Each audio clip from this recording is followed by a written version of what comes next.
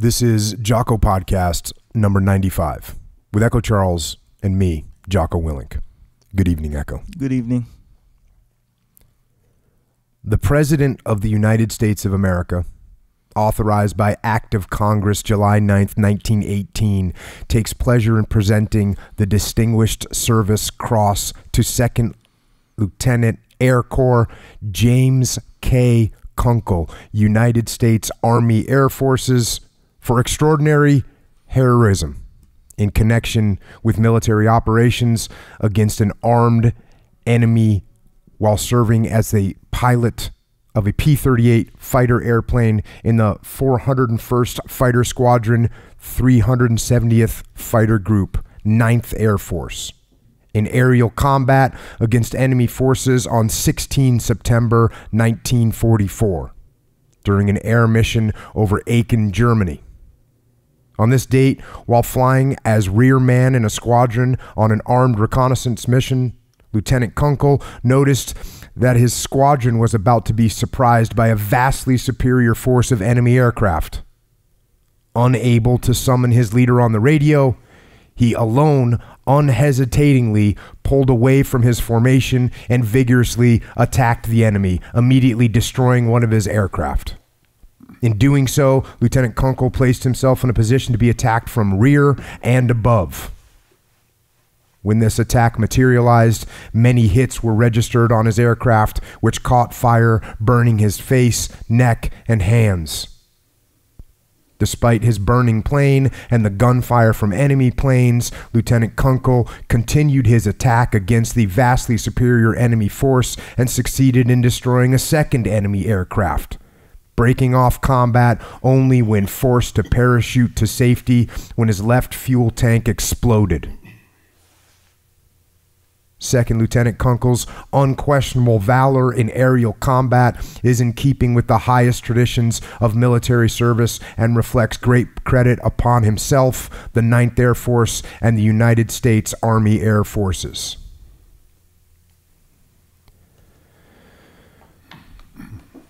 So, that is a military citation for a Distinguished Service Cross, and this pilot also flew missions just after D-Day, including armed reconnaissance flights and attacks on German trains and vehicles and airfields, and also this pilot flew close air support missions to help push Germany out of France and drive Allied troops towards victory.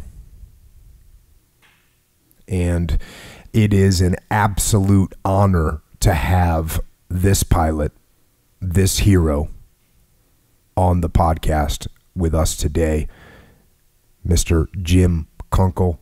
Sir, thank you very much for joining us. It is great to have you on. More than welcome. And, you know, if that wasn't good enough, I am also honored to welcome back to the podcast Jim Kunkle's friend, fellow pilot, another American hero, Captain Charlie Plumb, F-4 Phantom pilot, shot down on his 75th mission in Vietnam War and spent 6 years as a prisoner of war in Vietnam.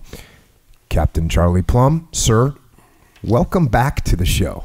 Thank you, Jocko. Nice to be back. And for those of you that haven't listened to Captain Plumb the first time he came on the podcast, just stop now.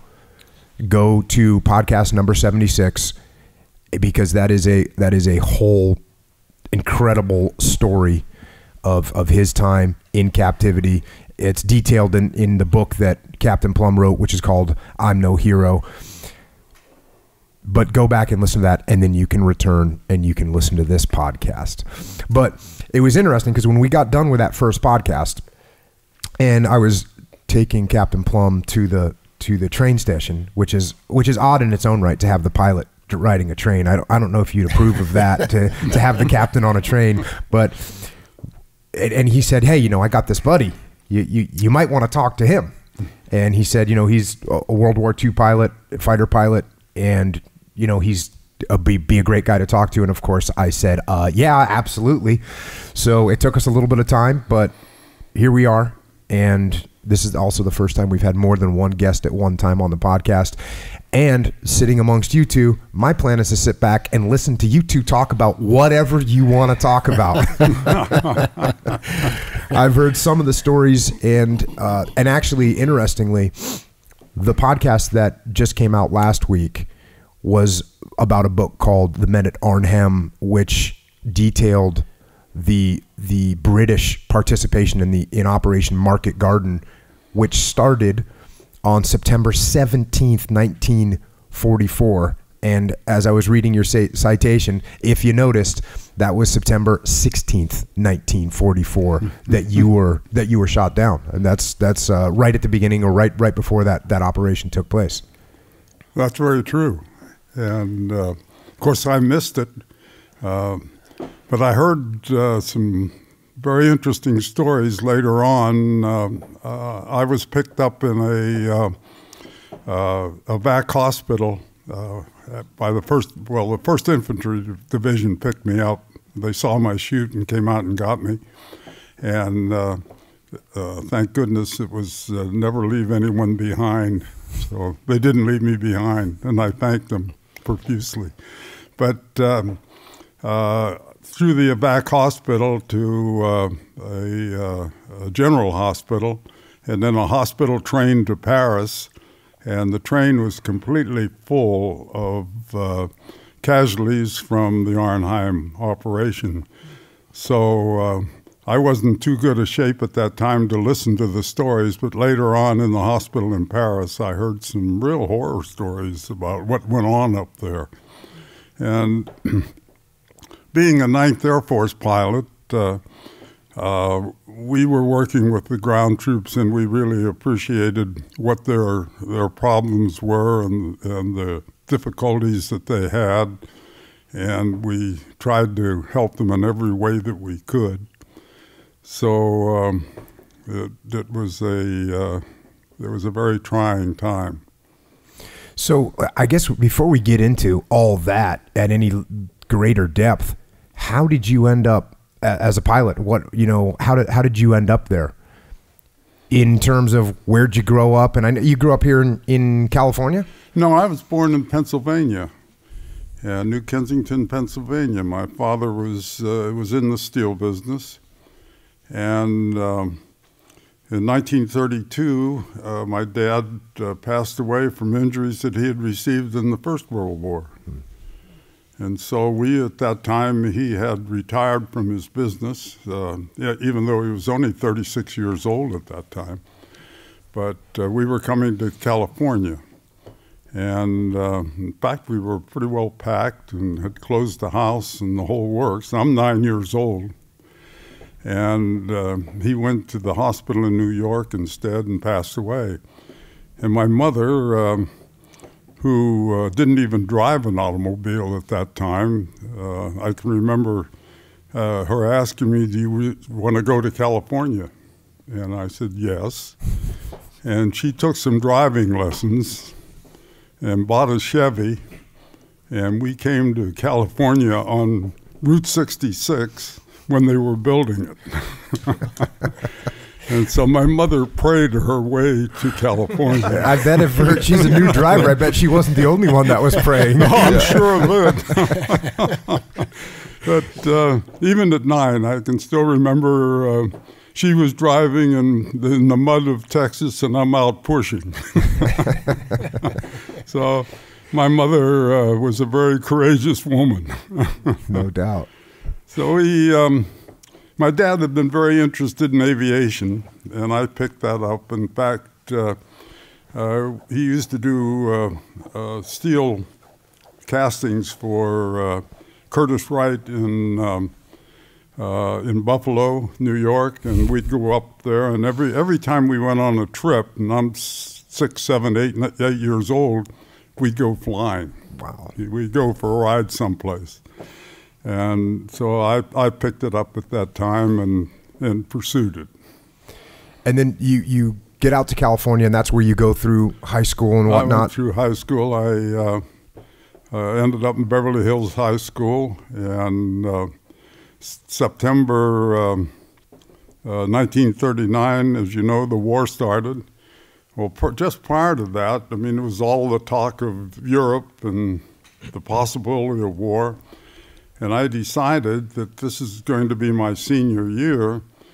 And if there's going to be a war, we're going to be in it one way or another. And so I went out and joined the California Air National Guard. They had a squadron that was based in Griffith Park, California. And it was a bunch of World War I pilots. And we had some old biplanes, Douglas O-38 observation aircraft, open cockpit. And some of the later ones had even had a canopy over them. And I really had been hanging around airports. My mother was very helpful. This was before I had a driver's license. She would take me out to the local airports, Grand Central Air Terminal, and I'd spend the whole day Saturday out there, and sometimes you'd even get a 10-minute ride if anybody had any money to buy gas with. But coming back to the Guard, I spent a year with them, and it was a very, very interesting year. These fellows that were the pilots, they were all mostly combat pilots from World War I. And I sat at their knee and listened to all the stories. From that, of course, my idea was I was going to be a fighter pilot. I had friends at Lockheed, and I knew about the P-38. And I decided that I wanted to fly P-38s, and I wanted to go to England. And luckily, it worked out that way. So what year did you transfer from the Air National Guard into, and how did you get a commission? Did you get a commission? Did you have to go to college, or did you not have to go to college at that time to get a commission and be a pilot? Actually, the Guard was federalized, and we went on maneuvers to Chehalis, Washington, and we were attacking Fort Lewis. And the Guard, we were the attackers, and we were up there for 3 weeks on maneuvers. Well, while we were up there, we got notice that the Air Guard was going to be federalized and drawn into active duty, and I wasn't 18 years old yet. So I had to have permission. Were you already a pilot at this time? Oh, no. Oh, okay. I'm a gunner. I'm a rear gunner in an airplane that would maybe go 150 miles an hour. So, no, I was in the armament section, and it was run by a Sergeant White. And Sergeant White kind of took me under his wing, and I got some pretty nice assignments out of it. And I learned a lot. I got to fly in the back seat, and I'd go out on weekends. We had duty once a month in the Guard, but you could go out on weekends, and I'd work at the airport and get an extra flight in. And the pilots of the Guard were, if they knew you were interested, they would take you under their wing. So I got quite a bit of flying time. Nice. And for a 17-year-old. Yeah. You're 17 years old. I was just 17. In fact, I was 16 when I joined. And but this cut into my school, not the academics, because I wanted to be a Air Force pilot. You had to be 21. You had to have 2 years of college. And in 1940 and 41, this is getting pretty tight to when we entered the war. So I didn't really figure I was going to graduate from college. So I wanted to get in the classes that would do me the most good if I could become an aviation cadet. And it all worked out.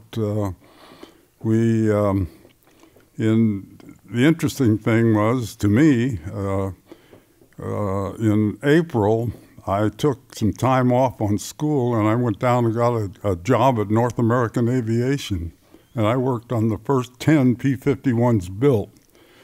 I can see them today on the line. In fact, one of the original first 10 is in the museum at Oshkosh.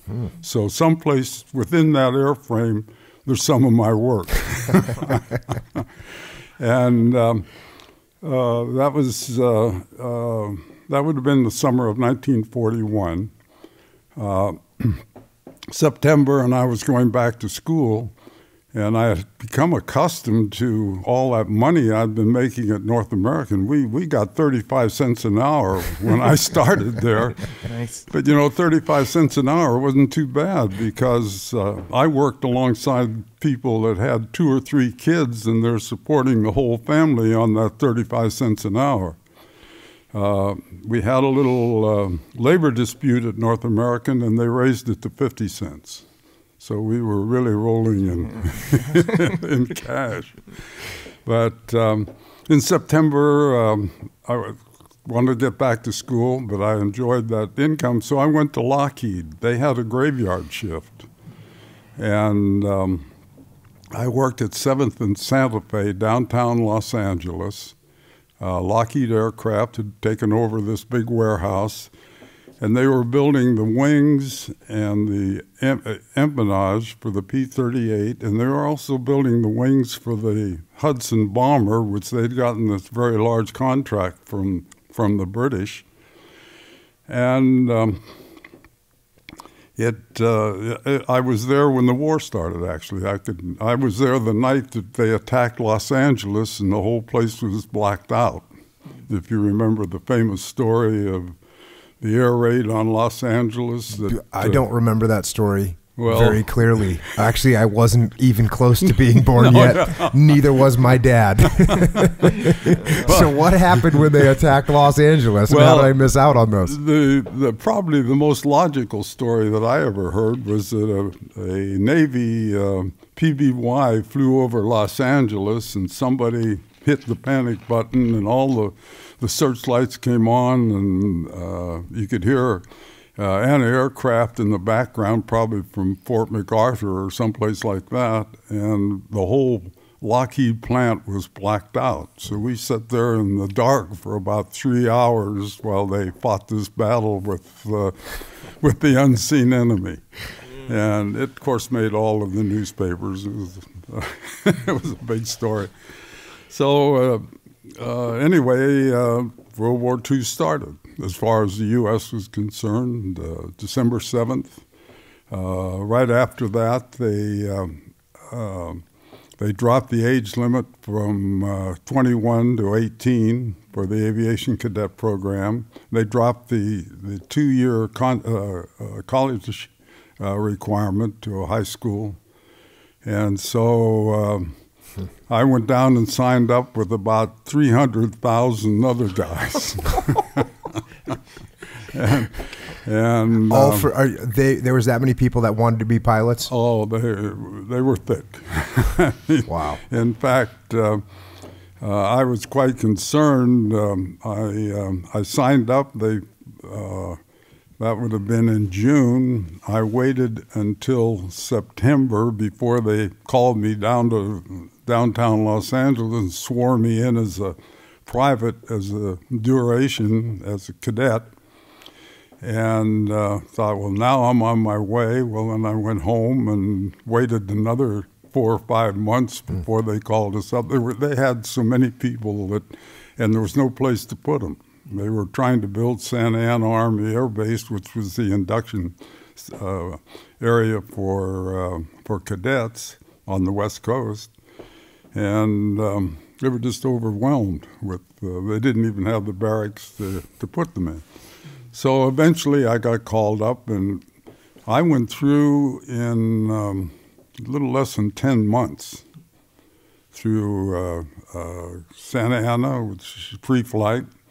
Went up to Tulare, California for primary in Stearman's, to Tex Rankin School, and Tex had been the aerobatic champion of the U.S., and so it was a fun school. So they hired the best civilian pilot and had him come out and train you guys? That's correct. In fact, Tex actually owned that operation. They appointed, most of the primary was were a private enterprise that were set up by the Air Force for cadet training in the primary bases.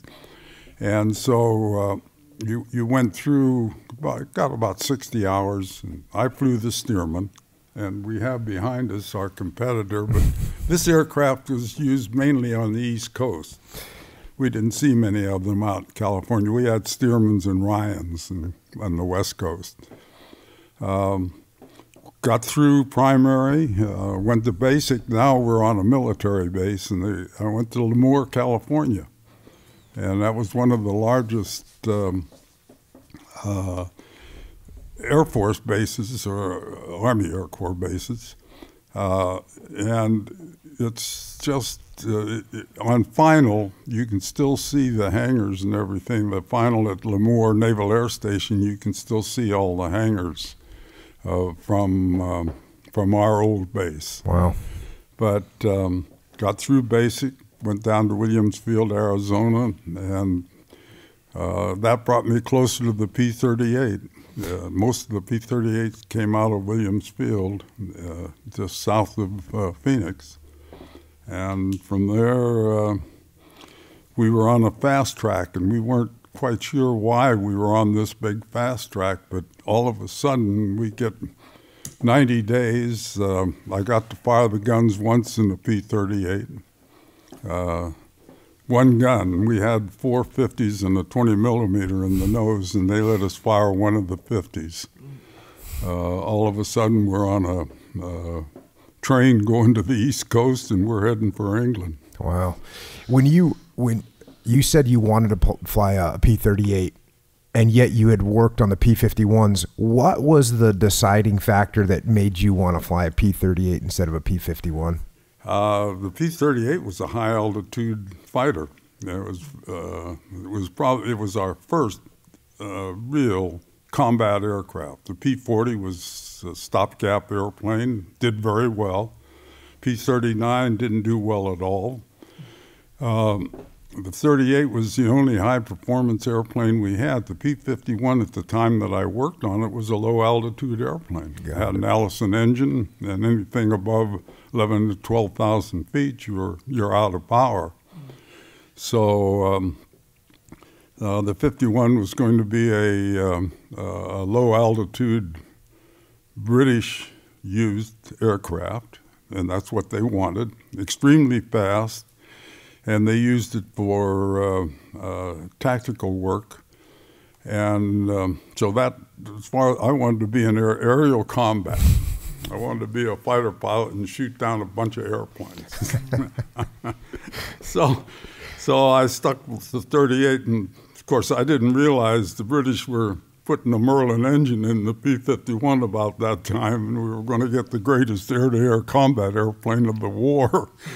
But yeah, I guess that's what threw me off, was because I always thought of the P-51 as being the best air-to-air combat aircraft of the war, but I didn't realize that it didn't get there immediately, and it had to get there in stages. So that makes sense to me now. Yeah, well, they did come in stages, and plus the fact that when they did get the Merlin engine, it went to the 8th Air Force, and the 8th Air Force had the greatest POR group in the whole world. They had access to all the newspapers. They got all the publicity. The P-51 was the greatest airplane in the whole world. And the poor old P-38 had been soldering from early 1942 in the Pacific on to North Africa, and doing well all the way. And no matter what you asked it to do, it could do it. So I was still a P-38 fan. Got to England, and I had great interest in aerial combat. There was a fellow by the name of Screwball Burling, who was an RAF pilot, And he was one of the greatest deflection shooting experts in combat, I'd guess. And he was the hero of Malta in the RAF. So you said the greatest what? Deflection? Deflection shooting. What is that? That means that when you're coming in on an aircraft, if you're on his tail, you've got zero deflection. If he's in a turn, now you've got to move your aim point out in front of that airplane. Got it. And you've got what they called a 100 sight, which was I've forgotten now, I guess, but it was about so many inches per 1,000 feet. Mm. And on radii, you'd say if you're in a 30-degree turn, you might put one radii or radii and a half in front of him, and it's all eyeball. Mm-hmm. 90 degrees, you're out maybe 7 radii, way out here. Mm. And so that's deflection shooting. Now, this is before we got the gyro sight, which we never got in the P-38, but the 51's got the gyro sight that computed that for you. Mm. So you'd put the size of the airplane would be put into the sight by a little slide thing. And that adjusted your sight on your reflector. And so then you'd put the pipper right on the aircraft, and the sight would compute Got it. the leads necessary to hit it. So anyway, I had studied those angles off. An hour before you go to sleep, after you go to bed, you're doing computations on how many radii lead from what position, whether you're going up or going down or sideways or whichever way you want to go. But all set for aerial combat. I get to England, and all of a sudden I'm in the 9th Air Force. Now this is the Mud Air Force and the support of the ground troops and all operations, usually at fairly low altitude. So you're calling them the Mud Air Force? Is that what you said? Yep. And that's just that's delineating that these guys are working with the ground troops and you're flying low, and the dream of aerial combat is not so much there right now. That's right. No, the 8th Air Force is the glamour Air Force has got you guys must have been all ears, though. I mean, you talked about Screwball, but the RAF pilots that had fought the Battle of Britain. I mean, were you guys getting lessons learned from them, and were they actually directly teaching you guys at all? They talked to us. We didn't have any formal instruction from them, but conversations, and usually at the bar, at the O Club or Officers Club, as we called it. I got two good points. An old RAF sergeant who had flown in the Battle of Britain told me that if you have a jerry on your tail, do something violent. He said, doesn't make any difference what it is, just make sure it's violent. And the second thing was keep your eye on his exhaust, because that's the first indication you're going to get of what he's trying to do.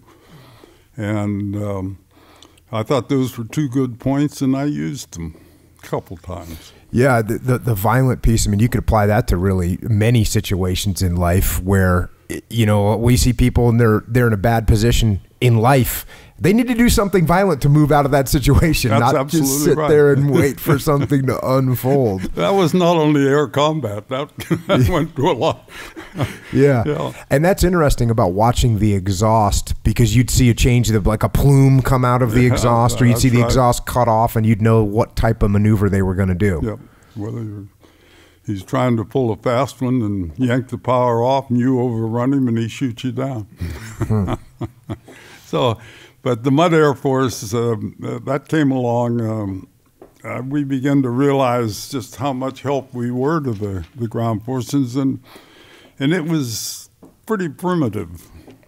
I'm covering a lot of area here in a relatively short time, but we had no navigational radio. We had 4-channel VHF.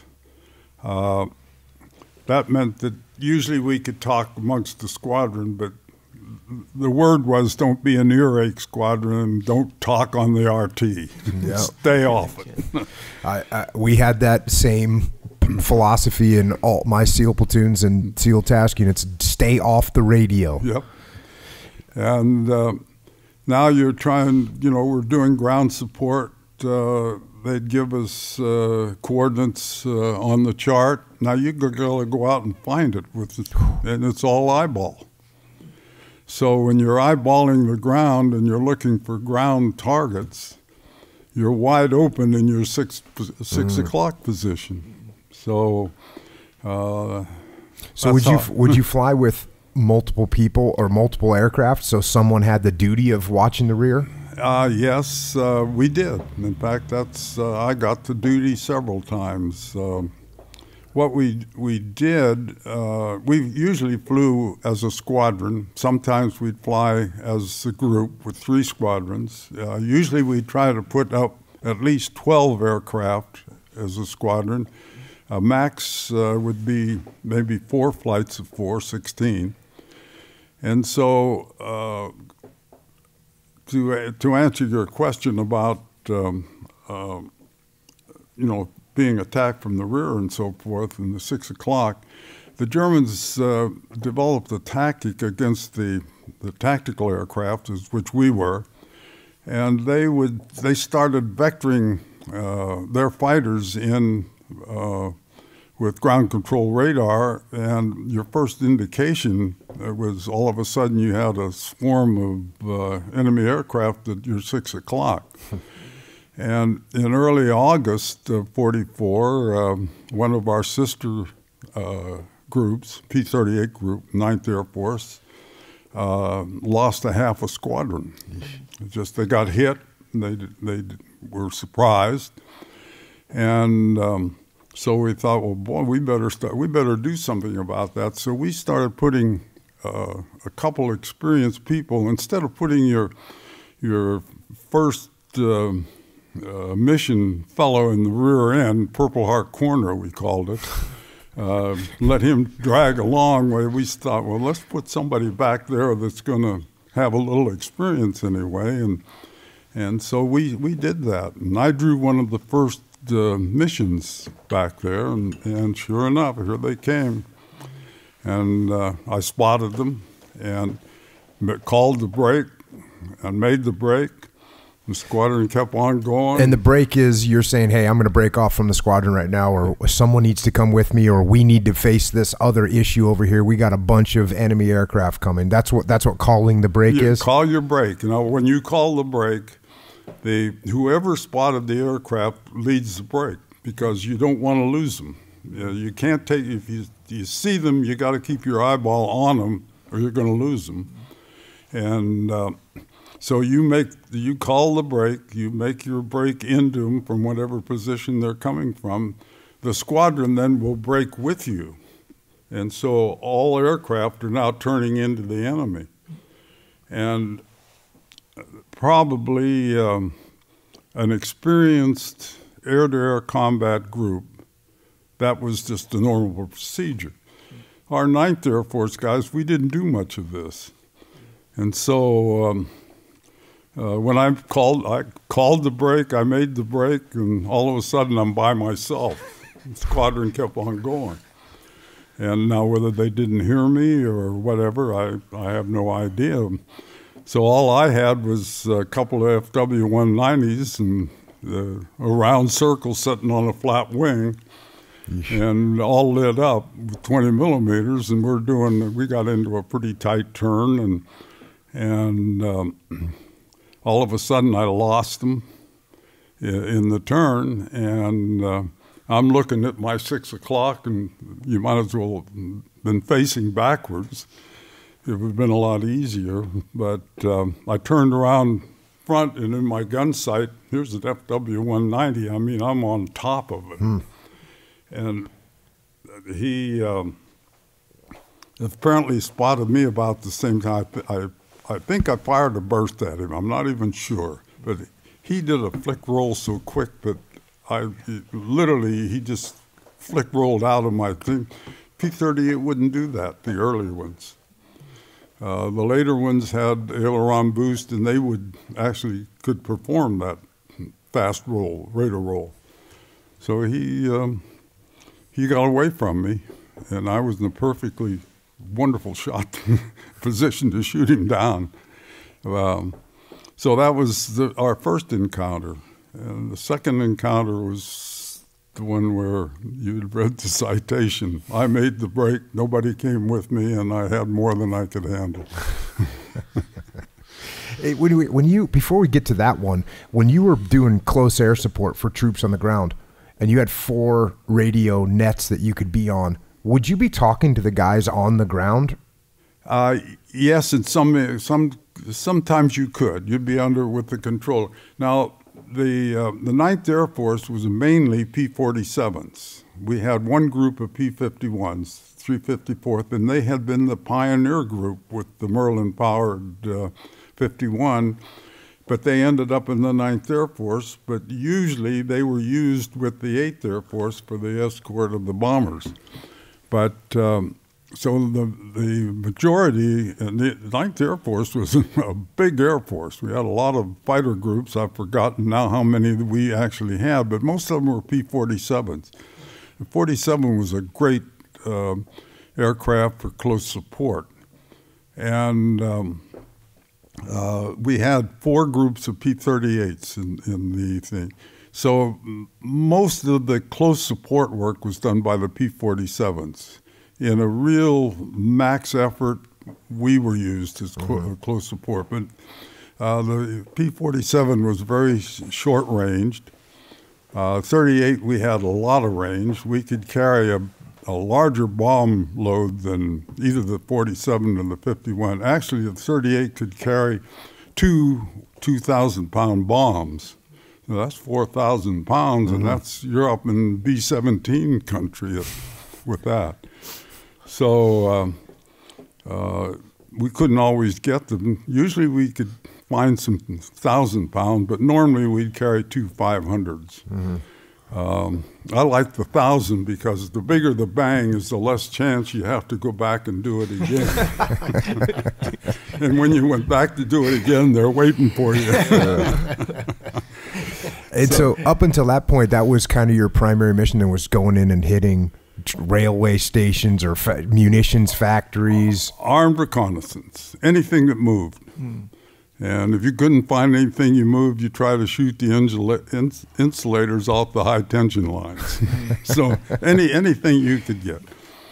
There was no problem finding targets. And different from the 8th Air Force, we were over the target area in a relatively short time, so they were shooting at you most of the time. How long did you arrive in England before D-Day actually happened? Just a short time before D-Day, and I've forgotten the exact date that we did arrive in England. And had you flown missions before D-Day started? No. So your first missions were actually right after D-Day. Area. And the 38s, because they were so easy to recognize in the air, we were assigned the channel. We flew top cover for the channel, all the shipping and everything between England and the beachhead. And at that time, it became very apparent that the reason we had been rushed through training into England was they anticipated heavy losses. We expected the Luftwaffe to really show during the invasion. They didn't. I think you've read that there were I think they had 2 sorties over the beachhead on D-Day. And we anticipated that there would be a large effort against the channel with all the shipping. I mean, you could probably walk across the channel with a number of ships that were there. This tremendous target, Luftwaffe didn't show up. So most of like my group, the D-Day missions were pretty boring.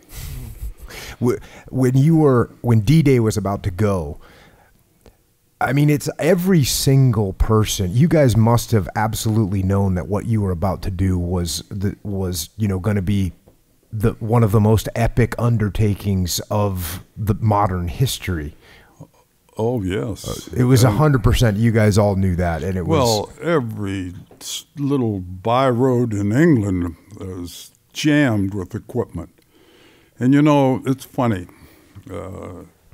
Coming back to some of the things we hear today about our country, in 1940, 41.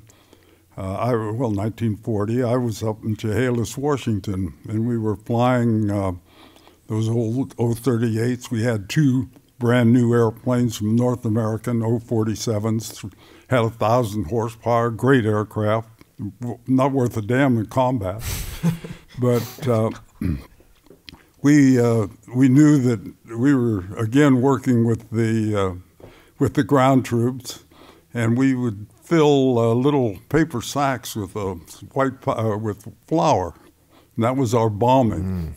We'd attack them at the bridgehead and throw toilet paper out, and these little sacks full of flour. And if you draped toilet paper over a bridge on the Nisqually River, the infantry couldn't use it anymore, so they had to get across the river some other way. And mortars. Cross 2x4s served as a mortar. Cavalry on horses. They got lost. We had to go look for them. Now that's in 1940. In June 44, as far as you could see, is American-made equipment. Everything.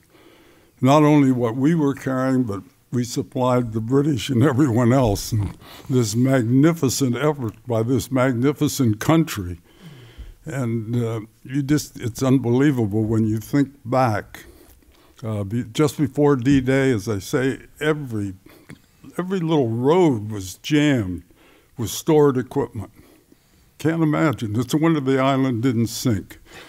But no, I've actually on a recent podcast I was talking about the fact that many of American, or at least as much of America's victories, in many cases have to be attributed to our ability to produce and make things, and America's incredible ability to, like you said, build such incredible equipment in such a short amount of time. It's epic. It really was. And we switched from isolation. Henry Ford was an isolationist, as I understand, and he turns around and builds a bomber plant that's turning out 6, 7, 8, 10 B-24s a day. Yeah. So this fantastic effort. But we all stood together in those days. Yeah. When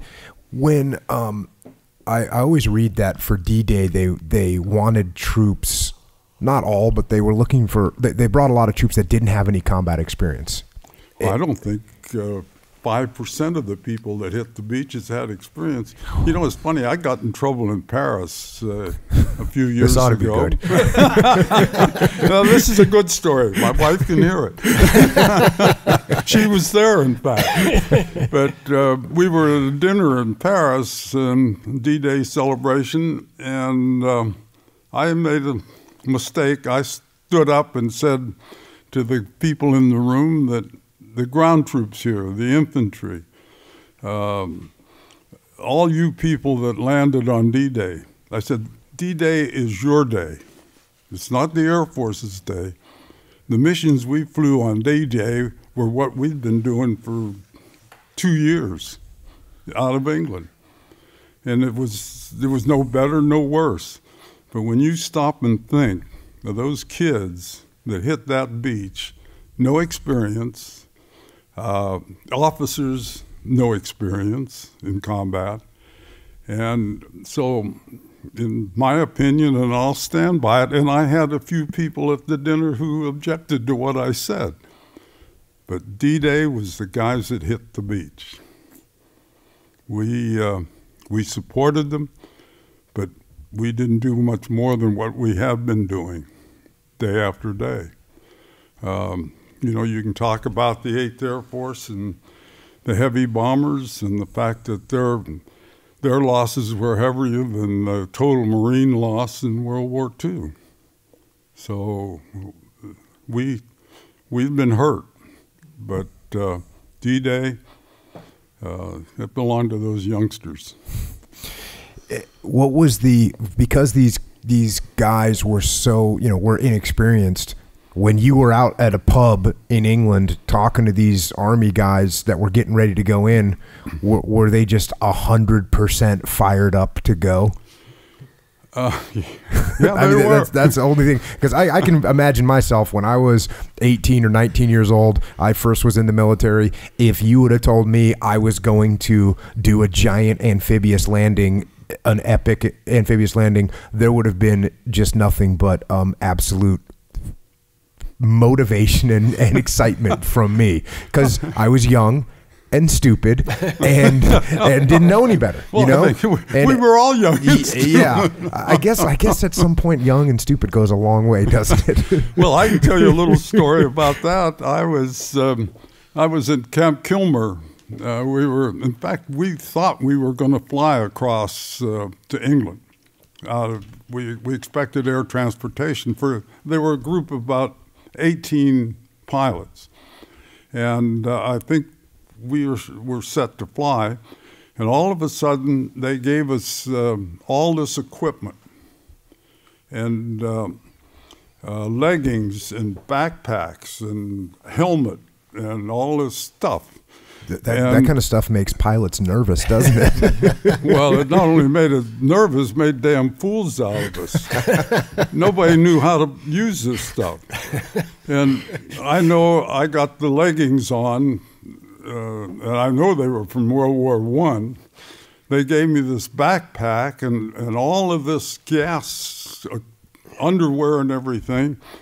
And they didn't tell us how to pack it. And I went out behind the barracks, and there was a clothesline back there, and I got some clothesline, and I tied this damn pack up with clothesline. And they gave me a helmet, and I never tried it on. So that evening, get ready, and we start marching down to the gates of the Camp Kilmer. They load us on trucks, and we're over getting on the Queen Elizabeth. And you had to go down a pier and then up a whole bunch of stairs to get into the entrance to the ship. And I had a P4 bag with all of my clothes and everything, and I had a bottle of scotch in there. And I packed very carefully, and I had a portable radio. And portable radios in those days were like 36 inches long and full of batteries and everything. So I'm carrying this thing, and they gave me this damn helmet, but they didn't give me the interior of it. And so this damn, without the inside of it, every time I took a step, it was coming down and hitting me on the nose and then bouncing back again. We go up the stairs, and someplace along the line, I set that bag down too long, and now I got scotch draining out the bottom of my P4 bag. And we come to where they're checking us in, and there's a full colonel, Army colonel standing there. And he says, "My God, we're going to lose the war."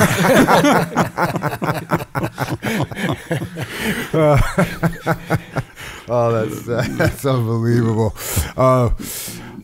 So there you go. We got people that don't know how to wear their helmets, packing their bags filled with scotch, and we're heading over to war. But when you're talking to guys, they're ready to go, and D-Day commences, and they just don't, they don't understand what they're getting into yet. And again, maybe to the credit of the planners, they decided it's better to have a bunch of guys that aren't really 100% sure of what to expect than it is to have a bunch of people that know what they're getting into and know how hard this is going to be.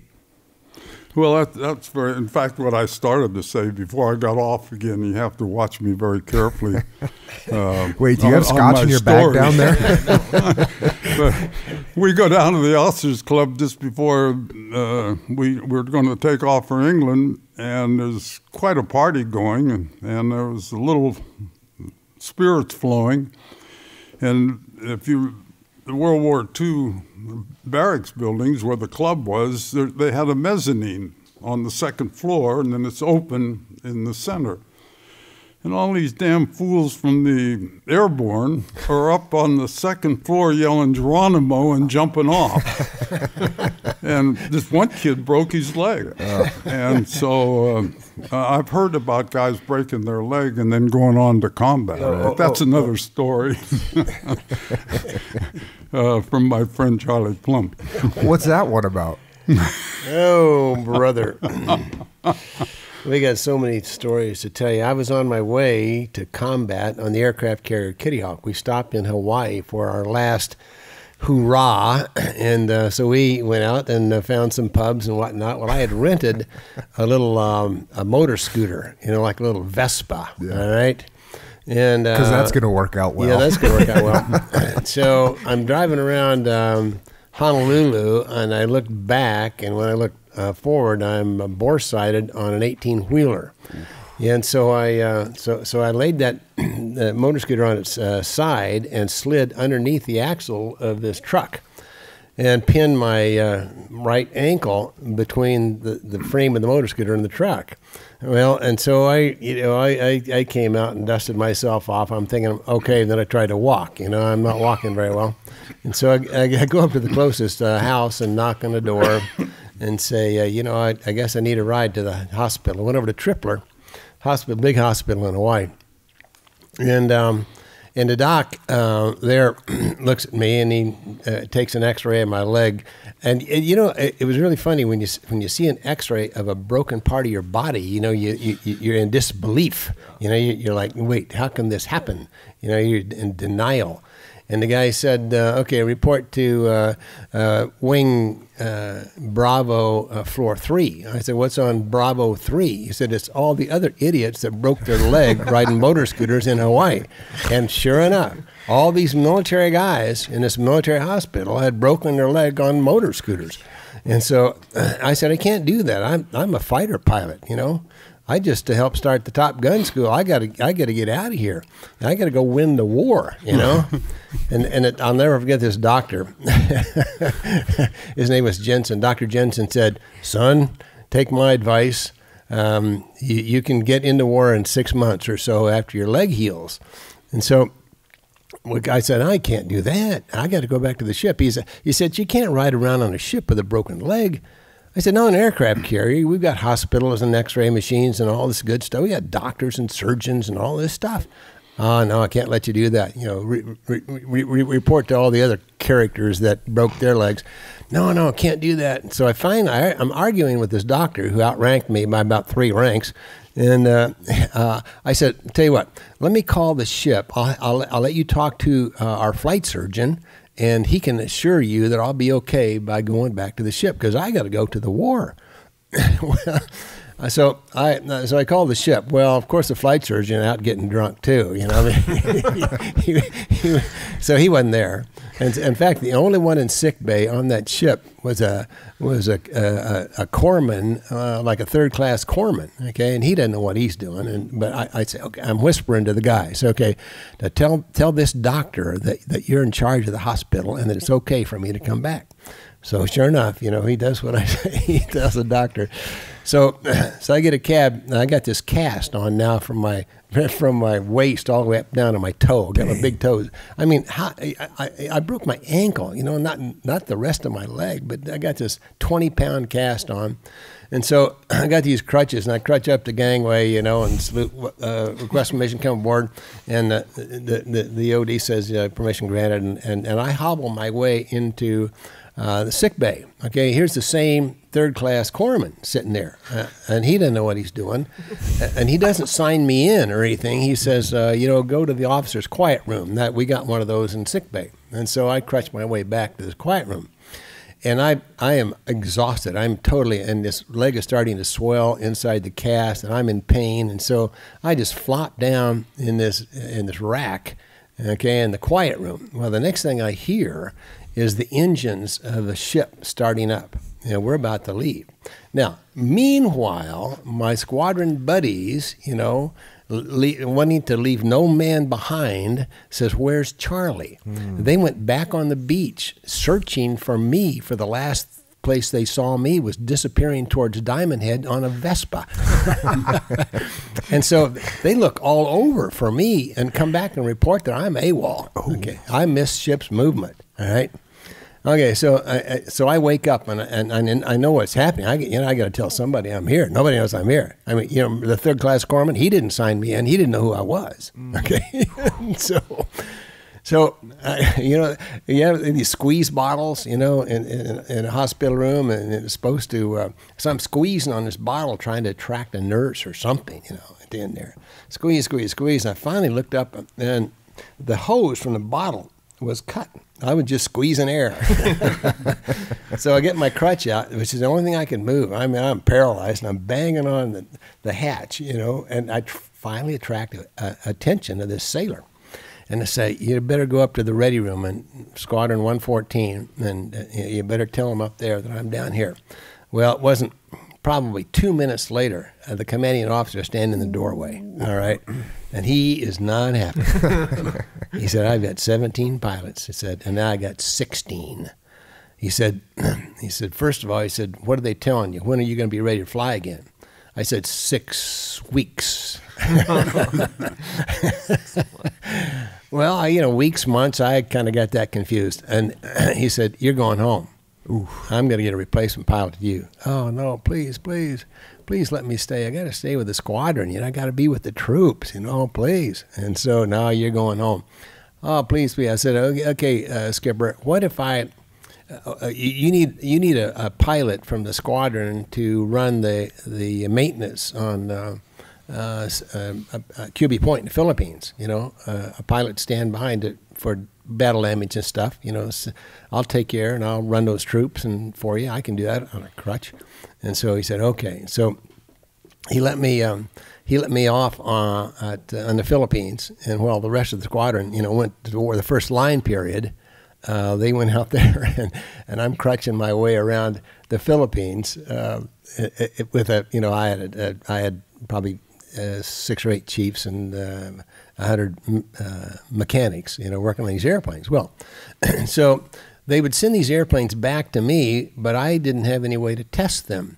But the Army at Trip or Hospital had not taken my wings. They'd not given me a downshift, so told me I couldn't fly. Why? So I talked the doctor there at Subic Bay to put on a walking cast. Okay, so I got a little cast. And so I can, I'm qualified to test these airplanes. I can do this.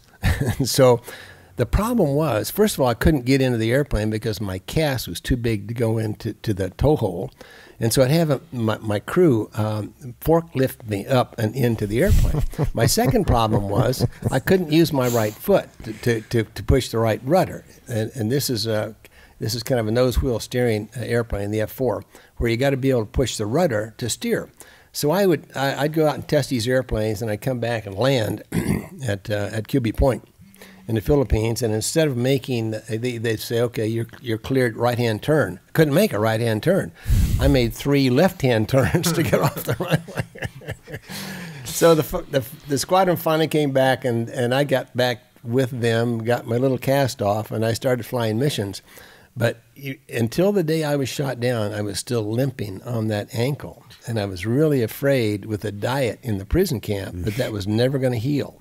But as luck and fate would have it, it healed up fine, and so but yeah, that's my story of breaking my leg on the way to combat.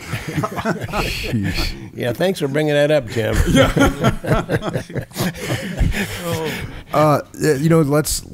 We're talking about getting shot down. You ended up in a prison camp. You were about to get to the engagement where you actually did get shot down. You want to talk through that one a little bit further, Jim, and just give us some details on that? Well, sure. Some of the details are not original, but back to the Purple Heart corner, you spot them coming in again, and this time there were two different gaggles that I could see. And the gaggle is a word that we use for the Germans because they didn't fly a real tight formation. They were just there. Was that intentional?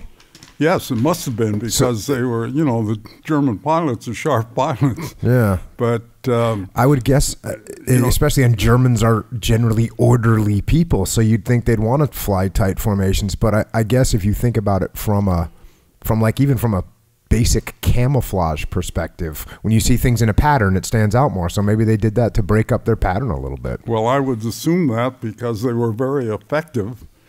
And, some of these boys we'd run into had been at it for a long time. But as I saw them coming in, and referred to them, as I said, as a gaggle, I picked the one closest and broke into it, made the call that I was making the break, and broke. And just as I broke, somebody got a shot at me. And I got hit back in the aft part of the fuselage, and I thought I had a little fire going, and I'm sure I did. But as I made my first pass through them, I lined up, and if you could get the P-38 nose on a target, those 450s and that 20 millimeter were devastating.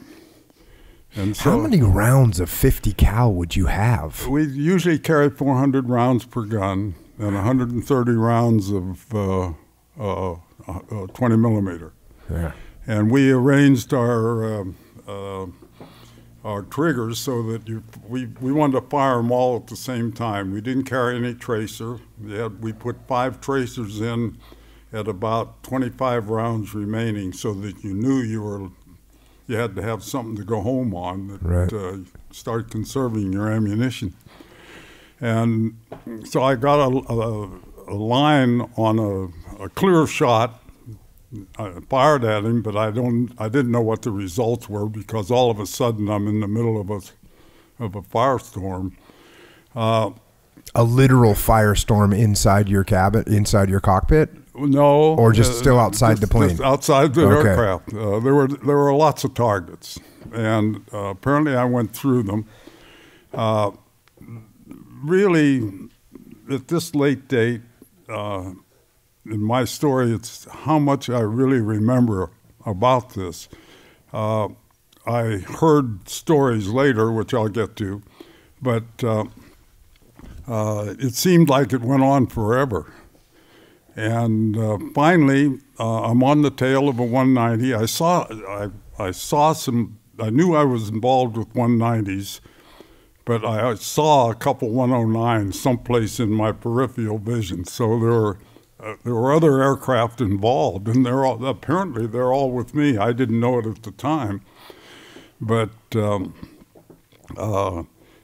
we made a number of passes. I was very concerned about the amount of ammunition. If you hold that fire button down, you're going to be out in about 20 seconds. So I was very concerned about using all my ammunition. So I was trying to fire very short bursts. And we go round and round, and we're yo-yoing up and down. And I got on the tail of a 190. Again, I'm right up on top of him. And when the P-38 through your gun sight, you could also see your 2 top 50s. And it looked like I had those 250s right around the rudder post of this 190. And out of the corner of my eye, I see these flashes out on my wingtip, and they're coming up the wingtip. And they're getting closer and closer, and this is milliseconds. Yeah. And he hit me right in by the left engine, and we had an air scoop that came in through the leading edge of the wing, and into the cockpit by your left knee, which is our only cold air into the P-38. And again, I see this in the peripheral vision, and I'm concentrating on the guy in front of me. I see this air vent making like a blowtorch. And so this is not good. And No. again, my next memory is I'm out falling through a cloud. I don't remember, our emergency relief was above us. P-38 actually had windows, and you crank them up on both sides, and the only way you could get them down is to hit the little release and then crank them down. And so we had a top hatch, which was our escape hatch, which was about this wide, and you have a backpack chute on and all the equipment. And I don't know, I don't remember releasing anything or pulling the safety belt or the shoulder harnesses. But this is unlike, Charlie, you're, the modern rigs where you pull the ejection handle, and this was all stuff. I mean, in a modern aircraft, you pull the ejection handle and you're getting shot out of the aircraft. It's all automatic. That's Right. all. Yeah. That's all you do. Yeah, we didn't have to think about anything. We weren't smart as these guys were yet. So this was all stuff you manually had to do. Unbuckle yourself, get and open up the hatch or the window, and get all that done while the plane is burning, and then you have to get out, and that's kind of when you come back into consciousness. So you did that either instinctively or at some point while all this mayhem was going on. That's right. As I say, I don't remember even reaching up above to pull the top hatch. Well, I was just out floating down through. I knew the clouds were around 5,000 feet because we'd been yo-yoing up and down during this time. And also, just one more point, on a ejection sheet, a modern ejection seat, you come out, your parachute opens automatically, right? Oh yes. So you're still in a ripcord scenario, Oh, yes. right? Where you're going to have to make this parachute open. So when you say you're floating down, you're actually falling down at 120 miles per hour towards the earth. Somewhat like that. So anyway, I come out the bottom of the cloud and I'm facing up. And I thought, well, I better turn over. So I turned over, and I can remember distinctly watching the ground. And I thought I was behind German lines because we were at Aachen, Germany. And I just knew that we were east of Aachen. And I knew approximately where this fight started. And I didn't think it had gotten any better about going west, so I figured we were over German territory. And so we had been told to not pull your ripcord at altitude. Get down, because you're a lot less of a target the lower you can get. So I rolled over and just fell face down and watched the ground come up. When it looked like it was pretty close, I pulled a ripcord. And This is your first time parachuting, or did you guys do any parachuting in preparation for this? Oh, no. No. Okay. Yeah, that's interesting. Having jumped out of at least a decent number of airplanes, this is not something you want to do for the first time under these Well, you don't want to do it circumstances. again either. But anyway, the ripcord worked, and I remember thinking, well, I got to be ready to move when I get down. So I unbuckled the two lower straps on the chute, and I got them unbuckled. And I had a 45 in the shoulder holster. And I got the 45 out, and I'm trying to cock it to get around in the chamber, and I dropped it. I didn't realize my hands were burned. And so I'm not sure how I got the chute buckles out. And so I must have been pretty low when I pulled a ripcord, because just instantaneously I came down in a red brick building, and it had a courtyard and a tree in the middle of the courtyard, and I could, if I could find the building, I'd recognize it today. And my chute caught in this little tree, and I jerked to a stop, and I'm probably 6 inches off the deck. And I remember doing that, but then I don't remember for a period, and I kept thinking it's getting dark. And I thought, God, I've been, where have I been? And I'm going down what was like a little hedgerow, and I had my .45. And I saw these guys down in this ditch. Boy, I thought they were German. And I saw they had net on their helmet, and our guys had net on the helmet. I threw my hands up and threw the .45 over my shoulder, never saw it again. But it was 1st Infantry Division.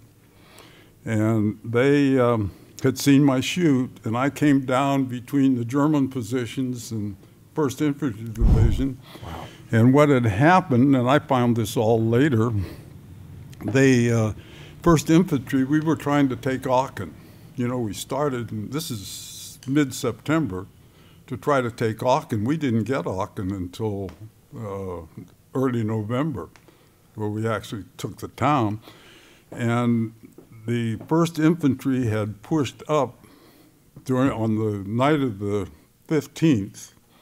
They had pushed up and taken this little area where I came down. It was a little town called Ellendorf, which was a suburb of Aachen. And they were having trouble holding it.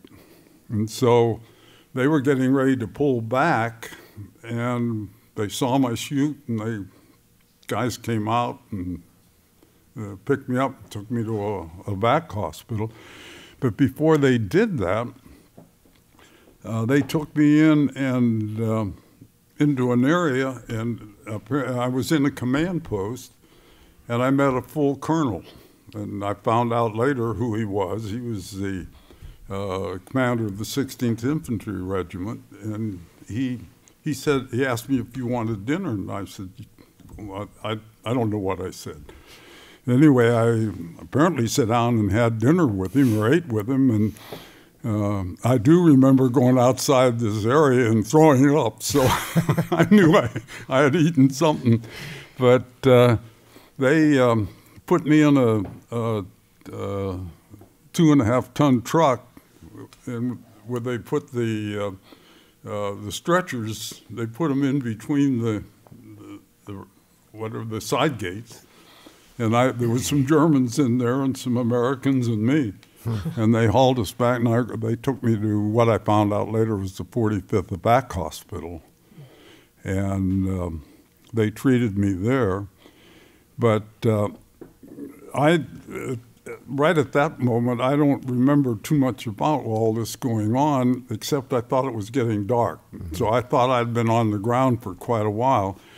And I found out later that my eyes had been pretty flash burns in my face and hands and everything, and I couldn't see for a couple of days. So apparently I was my eyes were swelling shut or something, and I think it's getting dark. But they hauled me into the hospital, and I was very fortunate. They had a doctor there who either had developed or was using a new technique on burns.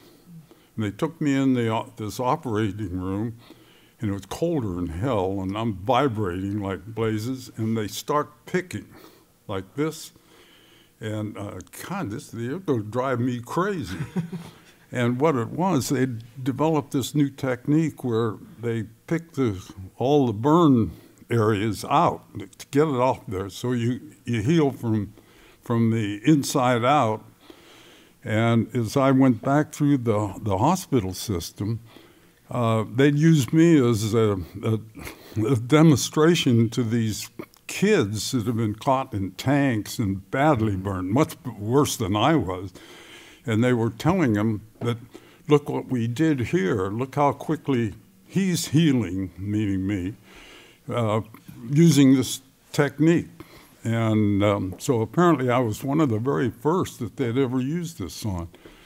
But when we were put on this train, the hospital train, and taken to the American hospital in Paris, and they haul me in there, and this guy comes up to me and he says, "Hell, I know you." He says, "We picked you up." And his name was Leonard Scott. He was with the 1st Infantry Division, Company C, and he was a 2nd lieutenant. And he became my friend. He stayed with me for quite a while, and he had witnessed almost all of this operation as we yo-yoed around the area while he was seeing a good part. And then he told me a lot about what happened. They told me that they estimated there were 20 enemy aircraft, and that somehow or other that story has stuck with my story. I don't know what they were. I mean, he actually was where I got most of my information about what had gone on. So we went through the hospital chain, and you know, was he in the hospital for something? Had he been injured as well? Yeah, we get to England, and he's telling me a little bit about infantry life, and he had landed with the 1st Infantry Division in North Africa.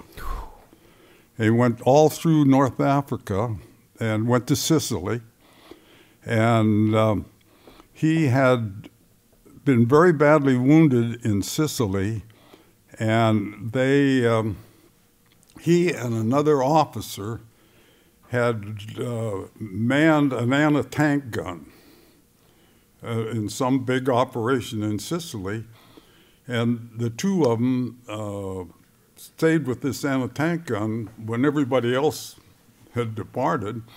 And anyway, he had received a Distinguished Service Cross. And that was the first time I ever heard the term Distinguished Service Cross. And so now he started in 42, and he went through North Africa, he went to Sicily, he went to England, he made D-Day. And wow. I said, "Well, how come you're still a 2nd lieutenant?" Well, we hadn't been in, we were sent to England. They took us to the Netley Hospital, which was this gigantic hospital right outside of Southampton that had been built in the Boer Wars, something like that, big, looked like a castle. And so we hadn't been in there 2 hours, and this cute little nurse shows up with a Class A uniform for Leonard Scott, and Scott was gone. I mean, we didn't see him for 10 days. So I figured that Leonard Scott was probably a 1st lieutenant 4 or 5 times. It sounds like from the cute nurse, it might have been worth it to stay at that rank. I'm sure it was. But, you know, we were quite close for just a few weeks, and for years and years and years, I tried to find Leonard Scott. I knew that he made it through the war. I knew that he'd gotten off, separated from active duty, and at Fort Lewis, and he was from the Dalles, Oregon, and I tried to find him. And about a year ago, my wife sat down at the computer, and in a matter of a couple hours, she finds his two daughters. And he had gone through Korea, went back on active duty, went through Korea. He was he had this Distinguished Service Cross. He had the Purple Heart with 7 clusters. Jeez. And he had been hit. He said he made the D-Day landing, and in 20 minutes he was on a landing craft on his way back to England. He'd gotten hit that quickly. Wow. And then the day after I was shot down, he got hit again. And he went back after we separated, he went back to the 1st Infantry Division, Company C. And it's funny, coming up to more recent times, I built a number, I used to build, we still build airport facilities, but I used to build air cargo buildings and so forth and lease them to the airlines, and I did a lot of work with Flying Tigers. And I knew Bob Prescott pretty well, who was the president of Tigers, and I knew Wayne Hoffman, who was the chairman of the board of Tigers. So tell us a little bit about the Flying Tigers if people don't know. The Flying Tigers is an airline, a cargo airline that was sold to Federal Express and is now part of Federal Express. And Tigers was named because Bob Prescott, who was president of Tigers, had flown with the Flying Tiger organization in China, one of the original Flying Tigers. And right after the war, he started a little airline and called it Flying Tigers, and it became a gigantic air cargo facility. And they were flying all over the world, and so I started building facilities and leasing to them. And so knew Bob and knew Wayne Hoffman real well, and I knew that Wayne Hoffman had been in the Army and been in the infantry, but we never talked about it. And Wayne's wife wrote a book, and she took all of Wayne's letters that he had written home from Europe during the war and put them in this book. And so they gave me a book, and I read it, and I come to September 16th. Wayne Hoffman is in Ellendorf, Germany, in the first part of the Siegfried Line. 5 o'clock in the evening, in his letter to his wife, he said, a very short letter, he said, I'm in Ellendorf, and there's an air battle going on above us. And we get talking, and that was me. And here we'd been friends for a number of years, and we'd never really talked about it. And he was Company D of the 16th Regiment. Leonard Scott was Company C of the 16th Regiment. And we never put all this together. That's unbelievable. So, and it's amazing what comes out. And I found out that 2 of the people that on the German side that I've been involved with, Major Boris, this is a long story. I don't know how far you want to go with this. We go as long as you want to talk. Well, they, Major Boris, I'll go back a step. I heard from a gentleman in Holland, and they had some information about my airplane. And this gentleman had written several big historical books, and he lived in that little area where Belgium and Holland and Germany all come together. And he had found like 500 wrecks, aircraft wrecks in this area, and traced them down in history and recorded it. And they came up with a P-38 in Ellendorf, Germany. And so they figured out and found that it was my airplane. And they found it in 1997. And so anyway, in a series of steps, they get in contact with me. And he had studied that air warfare in that area and was writing another book about that. And so he wanted to talk to me about it, and we did. But unfortunately, he passed away. But very early, he was a young man. And so I never got a souvenir from the wreck of my airplane. It's there someplace waiting for me if I can find it.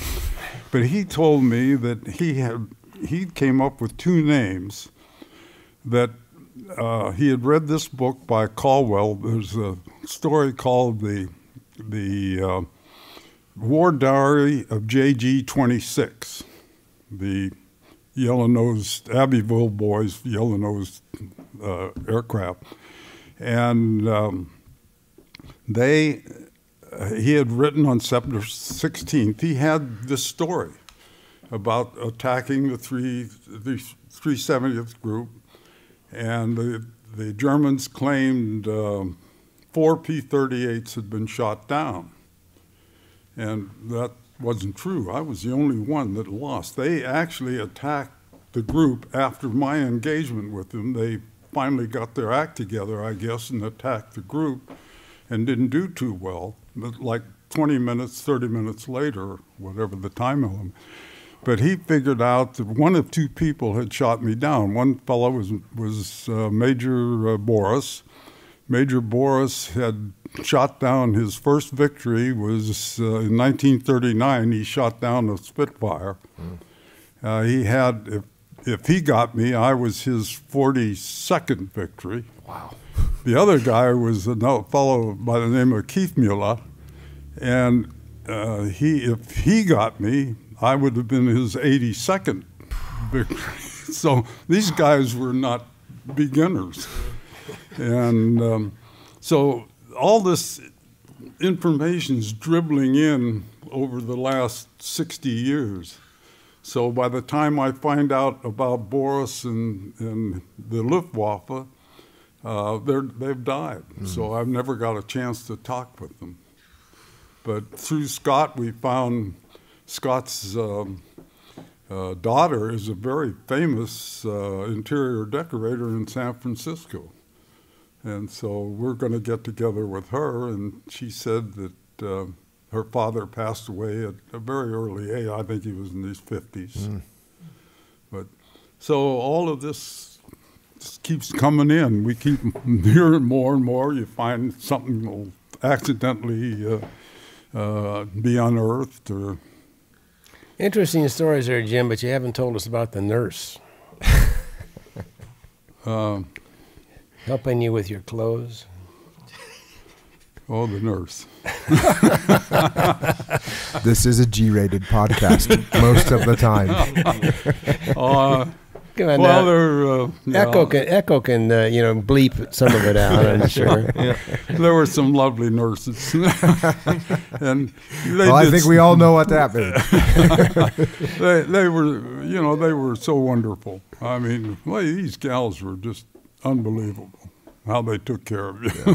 No, it's actually, we've read some books on the podcast where there was nurses that were over in France and they were receiving guys right off the front lines. Oh, yeah. Well, yeah. Well, they had me on this 45th, and I wake up and I'm hearing all of this big banging going on. Well, the 45th hospital is here, and there's right behind it here, there's a 105 artillery group firing over the hospital. And they took me from there I went to the hospital, the general hospital in Brussels. No, not Brussels. Where the Maastricht.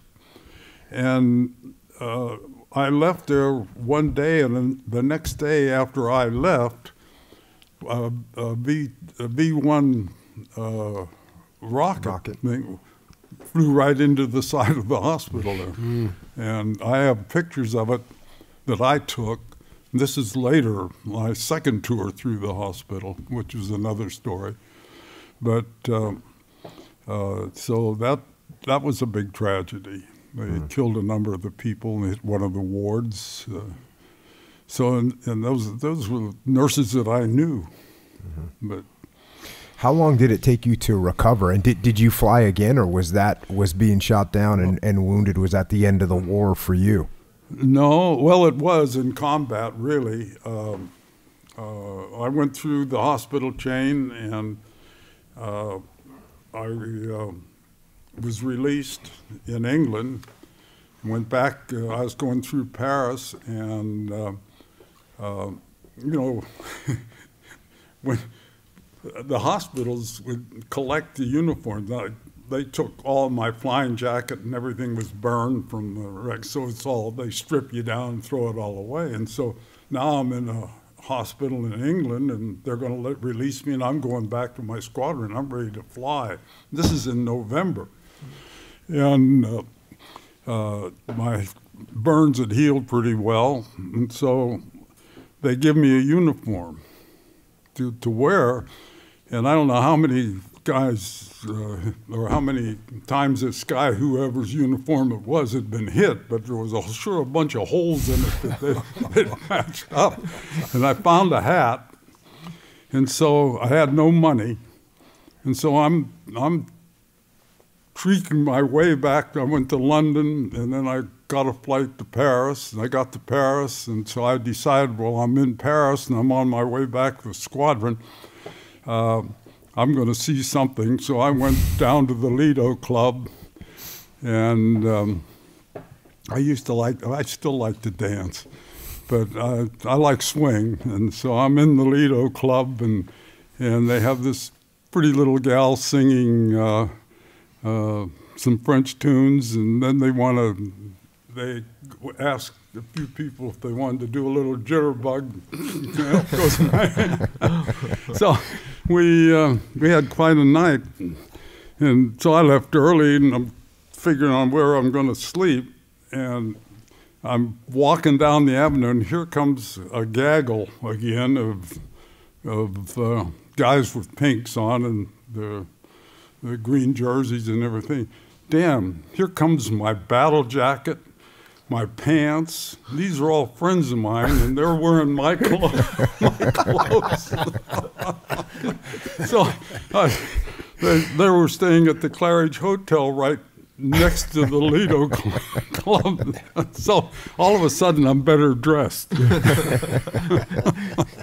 And I borrowed some money, and we enjoyed Paris. And then did you get back to the squadron? Went back to the squadron with them. And they had transportation, so I went back with them. And I'm there for, God, I walked in, and everybody's glad to see me. And they say, God, we just got a brand new P-38 in, right from Ireland. Just came through. It's yours. And boy, it was a beauty. So I'm all ready to start flying again. And Doc Berg, who was our flight, he comes to me and he says, Jim, he says, I don't like the way you're walking. And I said, well, I'm just a little bit sore, but everything's fine. And he said, well, we're going over to, we were at A78 at that time in Florence, Belgium. He says, we'll go over to Charleroi and just check you out. And so I go over to the hospital at Charleroi with him. And the next thing you knew, I got a cast from here down to my rear end. And they x-rayed me, and I had a broken back that they hadn't treated. So back to the hospital. And so I went through that, went back to 3rd Military. Well, they had what they did is they had a central medical section, and they run all the pilots through there, and then they would determine what happens to you. And so I kept saying, well, I want to go back to the squadron. And so they said, okay, you got your cast, and they took the big cast off and put a small one on, and said, we're going to send you to England for at least 30 days to a flak house. Well, flak houses is where they run by the Red Cross, and mainly were for bomber crews. If the bomber crew were getting a little nervous or something, they'd send them down for a week or so. And so they sent me to this flak house, and the first thing I get in trouble with the Red Cross is fighter pilots like to talk about combat and flying. And these bomber guys didn't want to have anything to do with that kind of conversation. So the Red Cross gets upset with me, and they tell me I got to keep my mouth shut. And I said, well, fine, I'll keep my mouth shut, but I'm going to do this. Give me a set of orders, and I'll go off to some base, because I can walk. So I had a little plan. You used to get your flying time, your pay, you had to fly 4 hours a month. So I'd write a set of orders and said that I'm just temporary duty, and I want 4 hours flying time. So I'd go off to some base, and with a small cast on, and I'd walk in and say, here's my orders, I need 4 hours flying time. So they'd arrange, and I'd fly for 4 hours and go back to the flak house, and a couple days later I'd write some more orders and go someplace else. So I got to fly a number of aircraft while I was there, and so pretty soon my 30 days are over. I go back to 3rd Medical, and they send me back to the squadron. You know, Doc Berg was not happy to see me at all, and at that time I got orders to report to General Spot's headquarters in Paris. And they said, they didn't tell me what I was going down there for, and some colonel came to the squadron. He's also assigned on this same deal, same set of orders, and so we go down to Paris together. And his name was Ingalito, and he ended up a 2 or 3 star general. And he had decorations from his neck down to his waist already. And so I get down to Paris, and I'm going to get the Distinguished Service Cross. Well, outside of Leonard Scott, who never really told me what the Distinguished Service Cross was, I wasn't sure what we were about to get. And anyway, we got that and went back to the squadron again, thinking everything at least is pretty close to right. And Berg says, you're going home. And so that was the end of that, except I'm grounded. And that's why I'm going home. I'm grounded. And so I had all these records with me, and you know, officers then, I suppose they still do, you carried your own records with you. So I'm going home grounded. Now I got my records. Well, I still have those records, and they're in a foot locker down in my hangar. Nobody else ever got them. And I got home and took a medical and passed it. And so I'm back on flying duty. The war's still on. It looks like we might be going out to the Pacific to make the invasion of Japan. I'm flying the latest P-51, P-51H. Got married, and with my childhood sweetheart, who I met when she was 15. And everything is right in the world, and Harry Truman dropped the bomb and ruined a perfectly good war.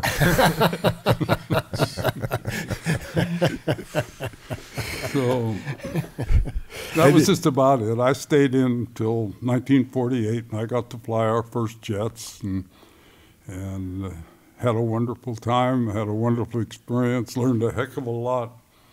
I got to do things that would have never happened to me and if we hadn't have gotten involved in all of this, so it worked out great.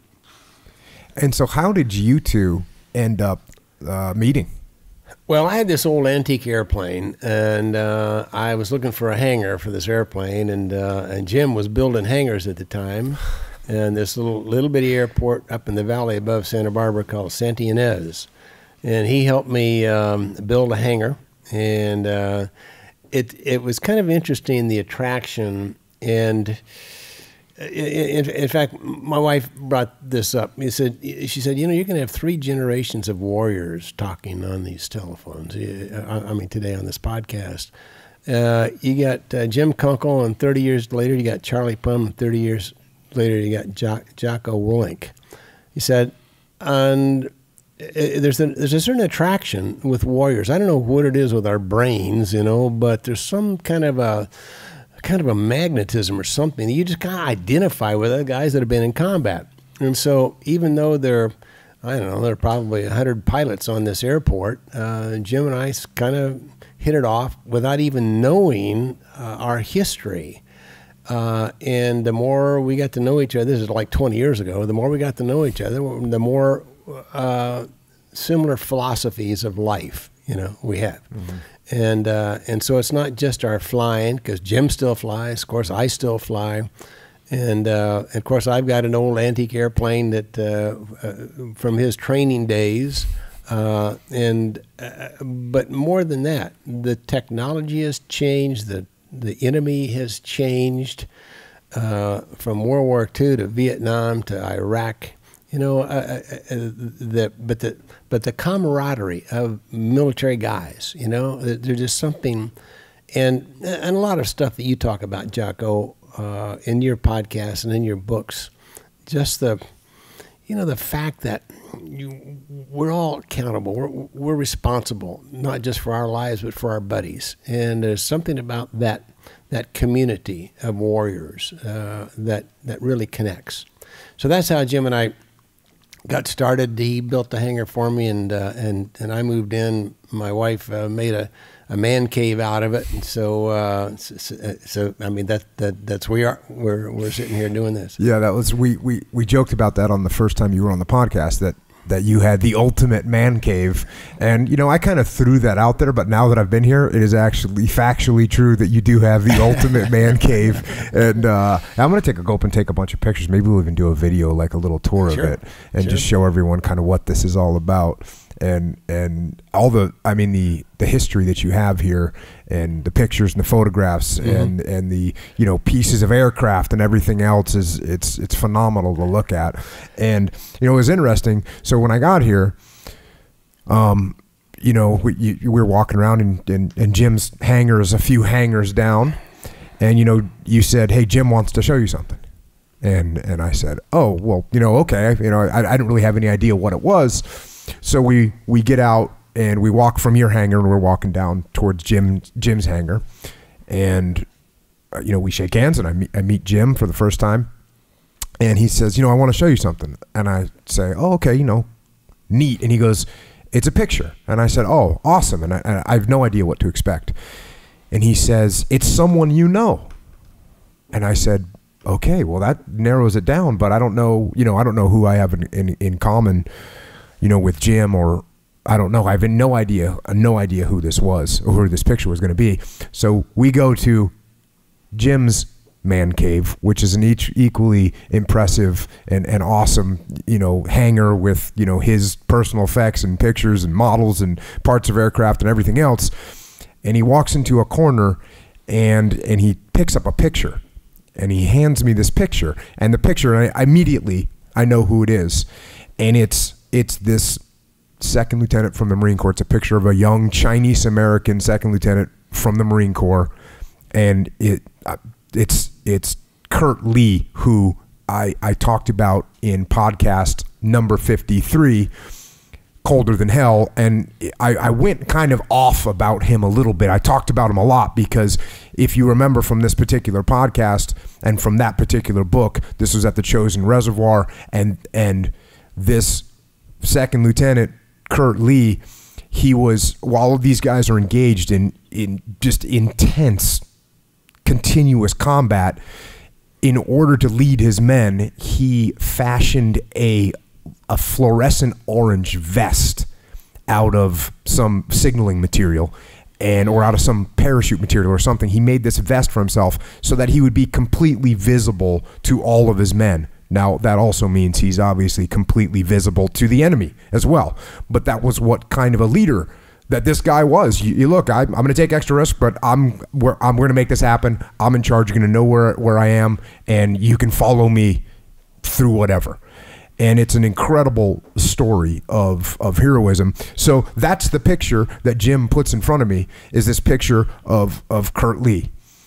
And I kind of look at him, and and it turns out that you knew Kurt Lee. Yes, indeed. Kurt was a good friend, a dear friend, and quite a story. And I had tremendous respect for him. I had tremendous respect for his principles to the last day before he died, and fond memories. Yeah, it's an interesting story too, because that's another thing that we talked about was in part of that what he did at one point in that book, and I don't remember it specifically, but he basically dresses someone down in the middle of a firefight for not giving him, not calling him sir or not calling him lieutenant. And, I'm kind of saying, hey guys, you need to think about when the right time to do this is. But as you said, he was an extremely principled person and kept those principles at all times. Well, he led the group of Marines through the night to relieve Fox Company, which is quite a well-known story in the Marine Corps. Fox Company was holding a hill that commanded the escape route for the whole Chosin Reservoir group, Army, Marine Corps, and they were under heavy attack, and the idea was to get down and support them. And Kurt Lee could speak 3 or 4 different dialects of Chinese. And so he's leading these, he's the scout who is actually leading the whole contingent of Marines through the night, through heavy snow, terrible, terrible conditions. And actually, as they came across Chinese sentries, troops, he would talk to them in Chinese, and they got the whole contingent got through, and they made it in time. They relieved Fox Company. Tremendous story. Yeah, it is unbelievable story, and unbelievable that you handed that picture to me and that you knew him. I mean, that's just this phenomenal situation. Was there anything, Charlie, that when you were on last time, was there anything that, I know we talked for a few hours, I think. Yeah, we did. Yeah. Was there any major things that as you listened to it again that you said to yourself, you know what, I should talk about this as well? Nothing which specifically comes to mind, but now that, that the 3 warriors are here together, I think we should talk a little bit about philosophies of combat and the fears that we faced, because I think, to the general public, the vast majority of your listeners and viewers are not in the military. And so, my thought is, well, how do they relate? Oh, it's interesting history. I love the history of the greater generation. And I love your history as well, and the things that are going on today, that the guys at the point of the spear. But what does that mean to the average guy, who's never been in the military? There's some principles I believe that the 3 of us learned in combat that's transferable, I think, to all challenges of life. The fact that you face your fears. You step into the box, and Jim did it, and you've done it, where you could have run the other way. You could have quit. You could have checked out, but. All 3 of us felt like that we had a duty to our country, a duty to our brotherhood, and so we, picked up the baton and continued on. And so, to me, that's sort of the important part, the part that you can transfer more than just the military history that we all have, the philosophy of meeting challenges. Because I'm convinced, you can be in just as much of a challenge in your life. You don't have to be flying jet airplanes or running around with SEAL teams. You can face challenges when a person is diagnosed with cancer or loses a child, or for that matter gets cut out of your lane on the freeway. You have a choice, and the choice that you make certainly depends on not only your character, but then it also transmit into the outcome of the character that you continue to be in life. And so while we're 30, 60 years apart in our generations here, our philosophies of life and the warrior psyche continues. And so I'm just really, really proud to be a part of this, and proud to be with you, Jocko, and of course with you, Jim. Jim and I see each other probably a couple times a month. We get together, we have dinner. Our wives, cook good meals, and we go fly sometimes. And there's a certain silent language, I think, between us that we don't even have to talk to each other, and yet we understand what's going on. Where we're coming from, and the accountability that we share, just because of the experiences that we've had. I got asked a question the other day. I was working with a company. I wasn't working with a company. I was doing a speech, and I was doing some Q&A at the end, and a guy asked me, how do you define character and how do you build it? And I'd actually never been asked this question before, and quite frankly, I hadn't really thought about it very much. And this guy had thought about it, and I talked to him afterwards, and it was something that it was why he really wanted to hear me talk, because he wanted to get my perspective on this. And I answered the question like this. I said, for me, character is not a very complex thing. For me, character is you do what's right. You do what's right. You do the right thing. That's what you do. And if you do the right thing, regardless of what the consequences are, that represents character. And so then how do you build character? It's a beautiful thing, because it's the same thing. If you want to build character, you do the right thing. You do the right thing for yourself. You do the right thing for your family. You do the right thing for the people that you know. You do the right thing for your community. You do the right thing for your country. That's what you do. And now, on an individual level, those things are hard things often, right? If those are hard things, you have to make the right decisions. You have to live a disciplined life. Those build character, those little things that you do on a daily basis to make yourself better, to improve your health, to improve your situation in life. You're doing those things. They're hard to do. And when you do those things, they build your character. And ultimately, they lead to your character being a good character as opposed to a bad one. But I'd never been asked that question before, and I thought that the simplicity of it is pretty clear when you think about it. When you think about the people that when I think about the people that I worked for in the military, or that worked for me, up or down the chain of command, what is it that made them people that, because there's bad character. We can't sit here and pretend like everybody that just because you're in the military you've got great character. That's absolutely not true. But what about those people? And I thought through this in 3 seconds as this guy asked me this question. I thought to myself, well, what about the guys that I know that have good character, that I look to and say, yeah, this person I trust, without question. What kind of person is that? That's the person that is going to do the right thing all the time, regardless of the consequences. And a couple of things about that. First of all, it isn't easy. In fact, usually the right thing is the toughest thing. It's the hard decision. The second thing is, it doesn't always turn out for the best when you do the right thing. Lots of times we stumble, and your listeners may think that the three of us, have always, been on the top of the heap, but all three of us have fallen short. I'll tell you this: languishing in that prison camp, the first month in that prison camp, I laid there in blood and sweat and tears, and my mental state was just in the tank because I'd given up. Fighter pilots are not supposed to give up. Jim and I weren't trained to surrender, and my mental, the depression that I had just because of that.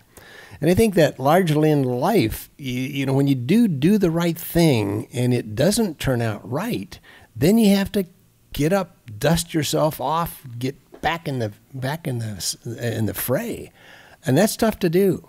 The last thing you want to do when you're getting beat up from every side and you really want to quit, the last thing you want to do is to stand up and be forceful again, to take control of the situation. And yet it's those kinds of challenges in life that build that character, that really make the difference between the positive life, the life lived well, and those guys and gals that don't make those kind of decisions. And you're talking about when you were depressed, when you were laying there, it's because you felt like you had failed. Right. You felt like you had broken. You felt like you weren't the man that you thought you were. Mm-hmm. And they'd found your breaking point, and you'd found your breaking point, and you didn't like that. Yep.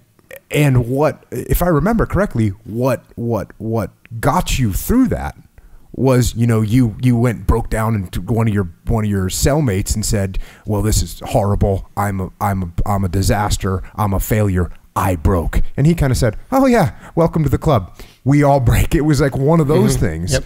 And I think, to your point, absolutely, everyone has a point where they go, you know, I failed here. I didn't do what I was supposed to do. I lacked the character that I needed at that time to be a good leader, or to even stand up and fight one more time. I failed. And the point is, us all sitting around at this table, and every single person that's listening to this right now, you can find a spot in your life where you said, you know what, I didn't do it. I didn't hold the line. My character broke, and I wasn't the person that I should have been at that moment. And that's absolutely true. But what's more important than the fact then that we all get to a point where we break is, number one, that everybody breaks, and number two, that doesn't mean it's over. That just means it's a bump in the road. It's a bump in the road, and you got to rebuild from it. You got to come back, and you can do that. And not only that, but largely that bump in the road builds your character even further, because you understand your limitations, and you understand that you can overcome these things. And, you know, back to the story of the prisoners of war, 591 of us came home. And from that 591 men, we produced 17 generals and 6 admirals, and most of us retired as senior grade military officers. We went back to flying planes and commanding fleets and battalions all over the world. We have a bunch of congressmen, 2 United States senators, vice presidential candidate, presidential candidate, all from 591 guys. And we all felt like we'd failed. We all felt like we'd given up. But even because of that adversity, you know, we came out stronger than ever before. Yeah, I think this really goes also to the fact that, I mean, what you're saying is essentially the fact that you have to know, you have to understand what your weaknesses are. You really do. And you have to understand human beings and what human beings' weaknesses are. And for me, you know, and I've talked about this a ton on this podcast, you have to understand that human beings are capable of doing very dark and horrible things. Yep. And if you can't recognize that you yourself are capable of the dark and horrible things and of the weak things, well, then you're not really being truthful with yourself and with your existence really as a human being. And you ignore those things, and I think when you ignore those things, I think that's when they sneak up on you. I think you're right. You know, I think that's the crux of our real serious challenge with suicide within the veteran population. And I've worked on this, and Jim's worked on this, and you've worked on it as well. And one of the advantages we had as prisoners of war is that we exposed ourselves. You know, we recognized our weakness, and to a man, we knew that we weren't as strong as we wanted to be. And so just that community that we built within the prison camp, tapping on walls and tugging on wires and our secret codes, very difficult to communicate with everybody else. But we had leadership there that turned that whole thing around. And the leadership said, wait a minute, you're not a victim. Now, I'm a very junior officer there. You know, I'm a Lieutenant JG. Wait a minute. I'm in a communist prison camp. I am bleeding from 4 open wounds. I have no medical care. I'm starving. I've been tortured. I'm down to 115 pounds, and I'm not on the defensive. I'm not a victim. You pull up your big boy pants. Let's get on with this thing. We got a war to fight. And so the leadership totally they refocused the whole purpose of our being there, and gave us a mission. And I think that's one of the challenges we face when a guy gets out of the military, or a gal, and takes off that uniform. He loses the purpose. He loses that mission, and he loses that community. And he puts on a coat and tie, or puts on a golf shirt and goes out and tries to reconnect with people.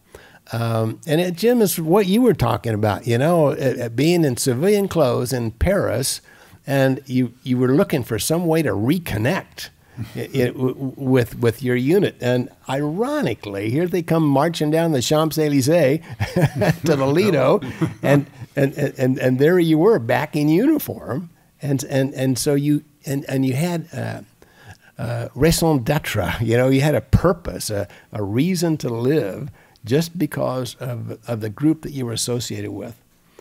And whenever I speak publicly, I challenge an audience to, if you know a veteran, talk to him, give him a purpose, invite him into your house or your club or your church, and make a difference.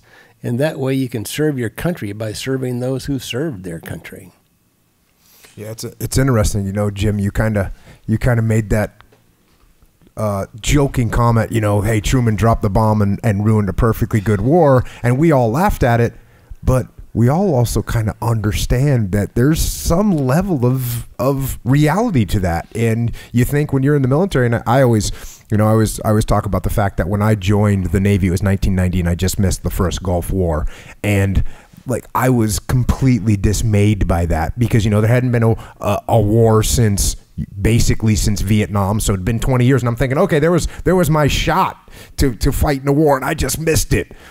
And so that what you're talking about of, hey, you feel like this is your purpose, and this is what I'm supposed to be doing with my life, and it's a higher purpose, and it's a higher cause, and it's something that is bigger than you, and so when you're a part of it, it feels good, and you want to participate, and you want to help, and then when it's over, you look around and you go, wait a second, what's my higher purpose now? And I think you're right, that's where people get into trouble, because they're so tied to their old higher purpose, and they can't transition to the new one. And, I get great feedback from vets all the time that they open up, they go, okay, well, what am I going to do now? That's what I'm looking at. What's your next mission going to be? Yep.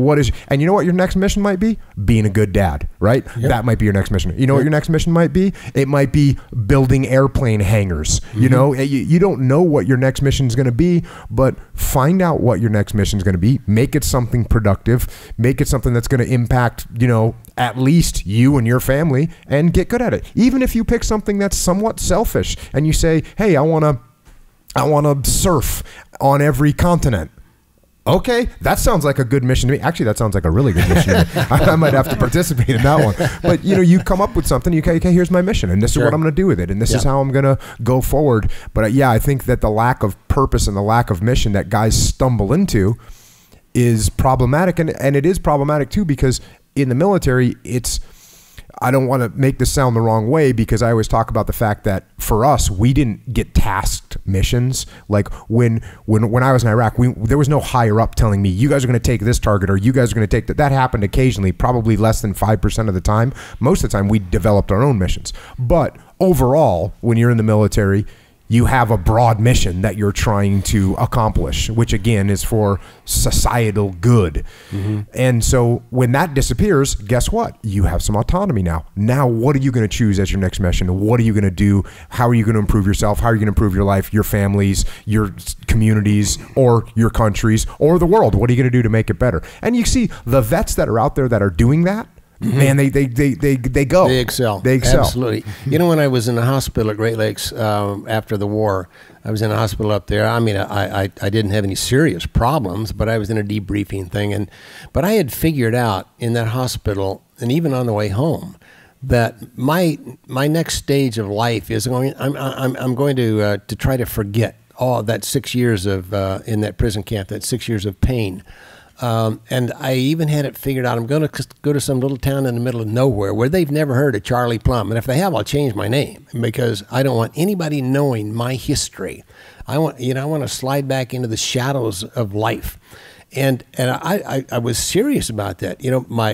my high school sweetheart had just filed for divorce 3 months before I came home, and so I was, I felt free and I felt energized, but I really didn't want to have anything to do with the Vietnam War or any of the pain that I had faced there. I saw no value in it, and I was, and so I was the first guy back to from the war in the Midwest, and so the news media, really wanted to talk to me, and so I found myself surrounded by about 150 photographers and reporters in the basement of that hospital.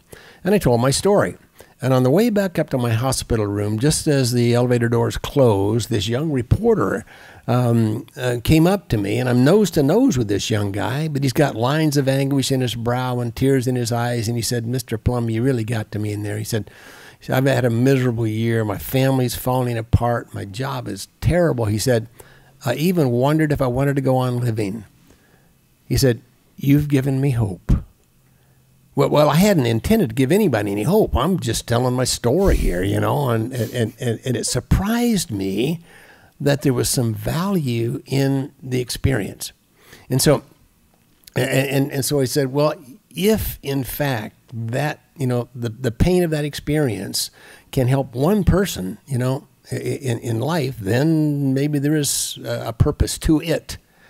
And so I wrote a book, my autobiography, and I started to promote that book, and I found that yes, there's a lot of connection with people with challenges, and you don't have to be in the military to have a challenge. And while my experience might have been a little more dramatic, than most, and it's an interesting story. Just to tell. a little. Yeah, a little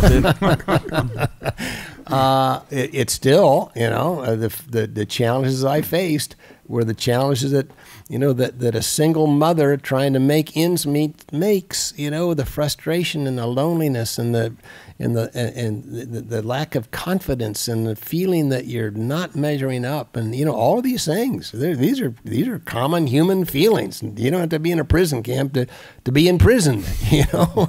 No, that's a great point. Actually, I was curious because I'd never heard before about the flak houses, and that the bomber crews were being sent to when they'd basically said, all right, we're done right now. I mean, what was the casualty rate of the bomber crews? It was something completely insane, wasn't it? Well, it was. They had a 25 mission requirement, and the percentages said they couldn't make it. Now, we're talking in early 43. The start of the heavy bombing thing was late 42.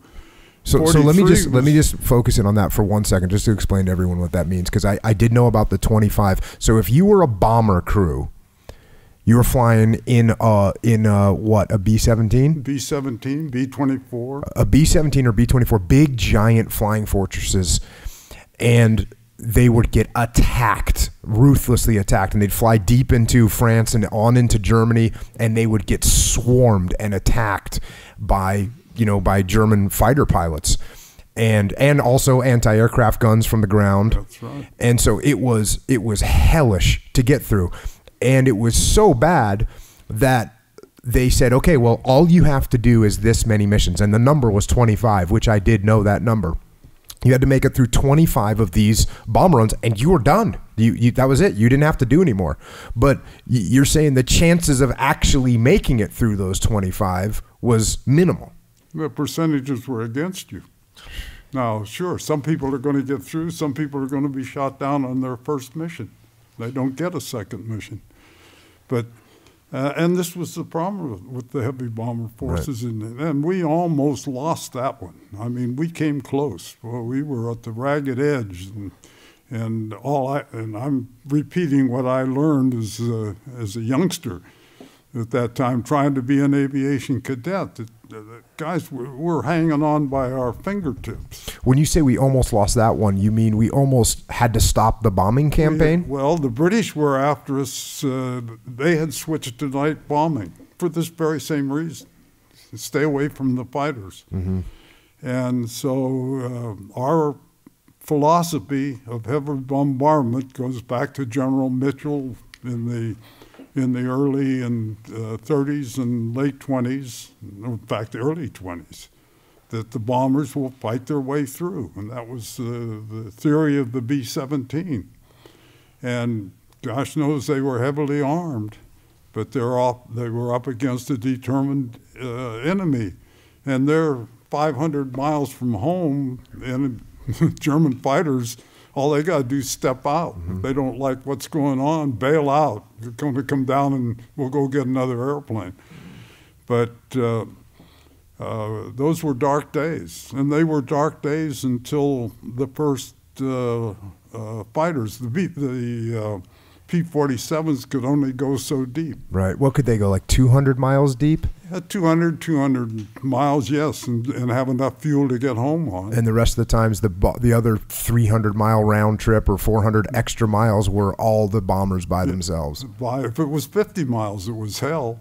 Once the fighters turned back. So they sent they ended up with 4 groups of P-38s. The 38 was not ready to go to war over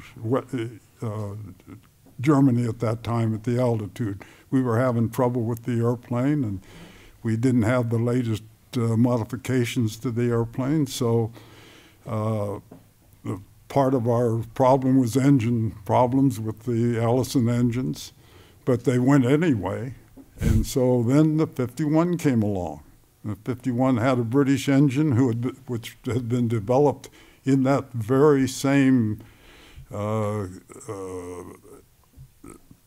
area, and they weren't having the cold. Their engine had been designed to operate 60 degrees below zero, and so they matched the two up. And so in late '43, they get the first group over there, and now there's a little hope.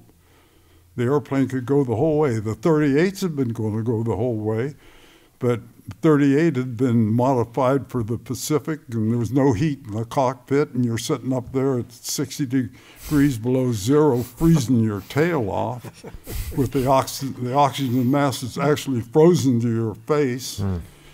Heat came in, you had one warm spot in the whole cockpit, and that was your right foot.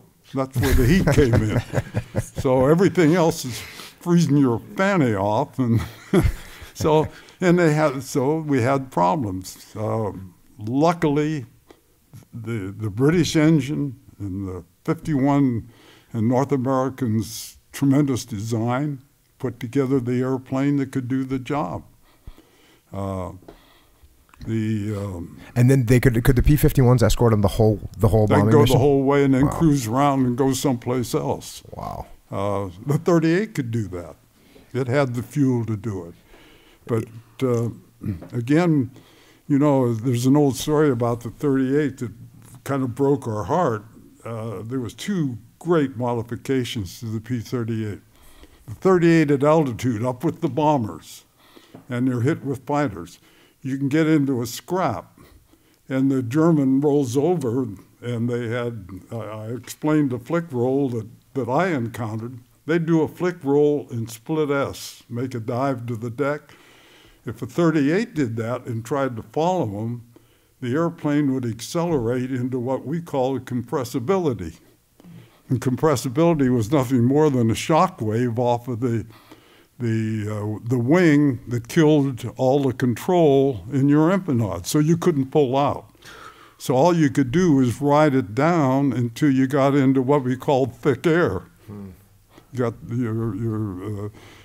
then your trim tab, if you set it properly, would gradually bring you out of that dive before you hit the ground. Some of them hit the ground. So, and we had a very slow rate of roll in the 38. So they developed aileron boost. So we could roll with anybody. They had the dive flap. So if you went in, you could actually hit the dive flap button, put that airplane straight down and dive with anybody, any German fighter.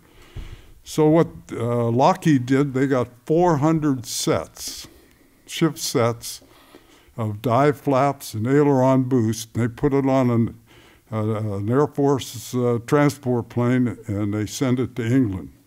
It got intercepted off the English coast by the RAF, who didn't know anything about it. They thought it was a German Condor, 4-engine everything. They shot it down. Oh, boy. there goes all of our improvements. And so what do you do now? It took quite a while to pull all those 400 units together and get them over there. So for the next couple months, the 38s are doing the same old thing. We don't have the improvement. P-51 comes along, thank God, and it can do the job. So it's all history. Yeah. 51's had trouble. I know of one that pulled out of a dive and the whole damn engine fell out of the airplane and the guy got killed. But they had engines quit. A single engine fighter, that's the problem. If somebody throws a rock at you and it hits the radiator, you're all done. So, but those were trying times. Yeah, I guess I was, with all that, thinking about these guys that were in those bomber crews that would need a break, and they say, okay, you need to go over here and not think about this. And it reminds me of, talking about, Dick Winters from the 506 Band of Brothers, and what he would say when he would see guys were getting stressed out. He'd get them off the line, get them out of it, and give them the rest that they need. And then I think there's a certain part of you that goes, okay, like I need to not think about this right now.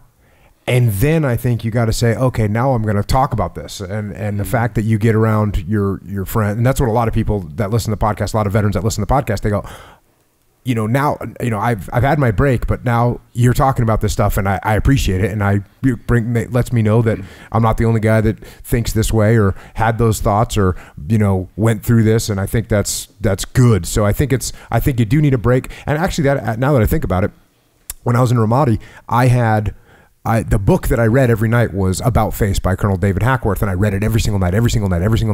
And then about 3 months into deployment, I wanted to. I didn't want to think about, I didn't want to go to bed sleep thinking about, the war. And so there was a random book sitting around, and I picked up, it was actually a book called The Electric Kool-Aid Acid Test, which is about the hippies it's written by Tom Wolfe, who wrote The Right Stuff. Sure.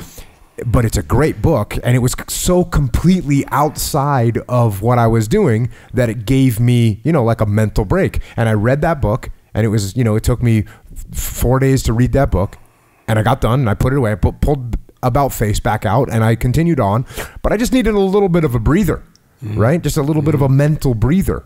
And I guess hippies and LSD provided me with that. Reading about those hippies and LSD provided me with this mental break. And it was actually, it's a very interesting book, and it shows the mentality that those people had, which was, the way he summed it up was me. Everything's about me. And that was what was good for me to read this book. I'm like, okay, that's not how I want to be with my life. It's not about me. It's about, what we're trying to do here. So yeah, I think sometimes people need a mental break. I can't even imagine what what was going on in one of those flak houses with those guys. Is that like an R&R for you? It was an R&R, and it's they were run by the Red Cross, and I was at Mulford Manor, which was right on the Thames River. Of course, I was there when we had the ice storms. In fact, when I left the Plaque House to go back to Paris, I couldn't get a ride across the channel. And guess what? Our friend Glenn Miller got a ride and disappeared. And so I'm trying to get across the channel to Paris, and it's between Christmas and New Year's. And I went out to several of the bases around London to get an ATC aircraft to go to Paris, and they're all grounded. And so I went down to Southampton, and two ships had just come into Southampton that were going on to Le Havre, and so I got on board. And they were hospital ships with complete complement of general hospitals, like 2 or 3 different general hospitals, and are full of nurses. Uh-oh. And so New Year's Eve, we're on this ship with all these nurses, and we're on, I guess you'd call it battle stations, because the E-boats from the German E-boats were operating in the channel, and we're going across from Southampton to Le Havre, and all these nervous nurses from the U.S. needed comforting. But, Did you get a medal for that? yeah. So anyway, that was the story. Now, just how I got to the end of this story, I've forgotten. I don't even care anymore. How did I get there? But I picked up a couple things when we were talking, and when I got shot down, you read this citation. Well, I didn't know anything about that citation. I had gotten my fanny shot off. I was not happy. I kept thinking, what could I have done different that I could have stayed in that fight longer? And I never came up with an answer. What could I have done? So for about, from September till I get this orders to go to Paris, the Spots' headquarters, I was not the highest. I didn't think much of myself. Why why couldn't I have done a better job? But reading that citation and then belonging to a group called the Legion of Valor, which there are not too many Air Force guys left in it, and I read what these people have done, these ground crews. In fact, one of my very close friends had the Distinguished Service Cross, and they just upgraded it to Congressional Medal of Honor, and he's gotten quite a bit of publicity. And he was in Vietnam. And my comment when I saw that he had gotten the Congressional Medal of Honor at this late date, I thought, well, God, somebody finally read his citation. Mm-hmm. And when you think that what all of these guys did, a lot of the fellows in the Legion of Valor are medics. What they did in combat conditions and got the Distinguished Cross, the Navy Cross, and so forth. It's, you know, I read my citation, it took 6 minutes. That's all.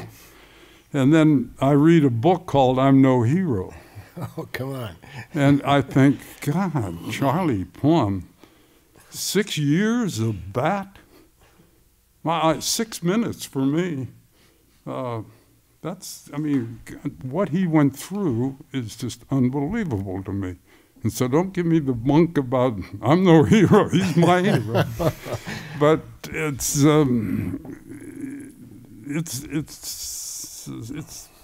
deep thought. Well, thanks for that, Jim. I appreciate your saying that. But let me toss one more question at you, Jocko, because Jim and I have both talked about getting shot down and feeling miserable. After your fight where you accidentally killed one of the Iraqi soldiers, I bet you felt pretty low about that. Yeah, that's about as bad as it gets. Yeah. And you know, it was a horrible situation. It was the fog of war. Mm-hmm. It was multiple units out on the battlefield. It was actually not me that shot an Iraqi soldier. It was one of my small teams that was in a position where, you know, amongst the confusion, they were assaulted by a friendly group of Iraqi soldiers they had one Marine with them.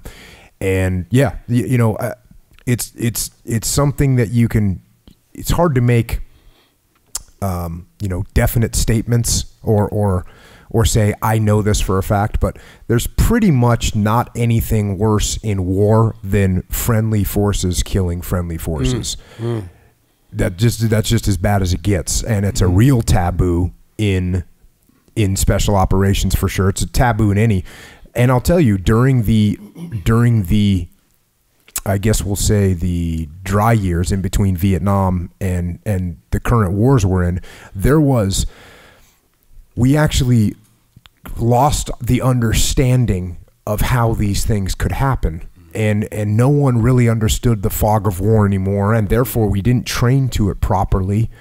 And so when it happened, it was like an unbelievable thing. It was so bad. It was the absolute worst thing that it could happen. Actually, I would say there'd be one more thing.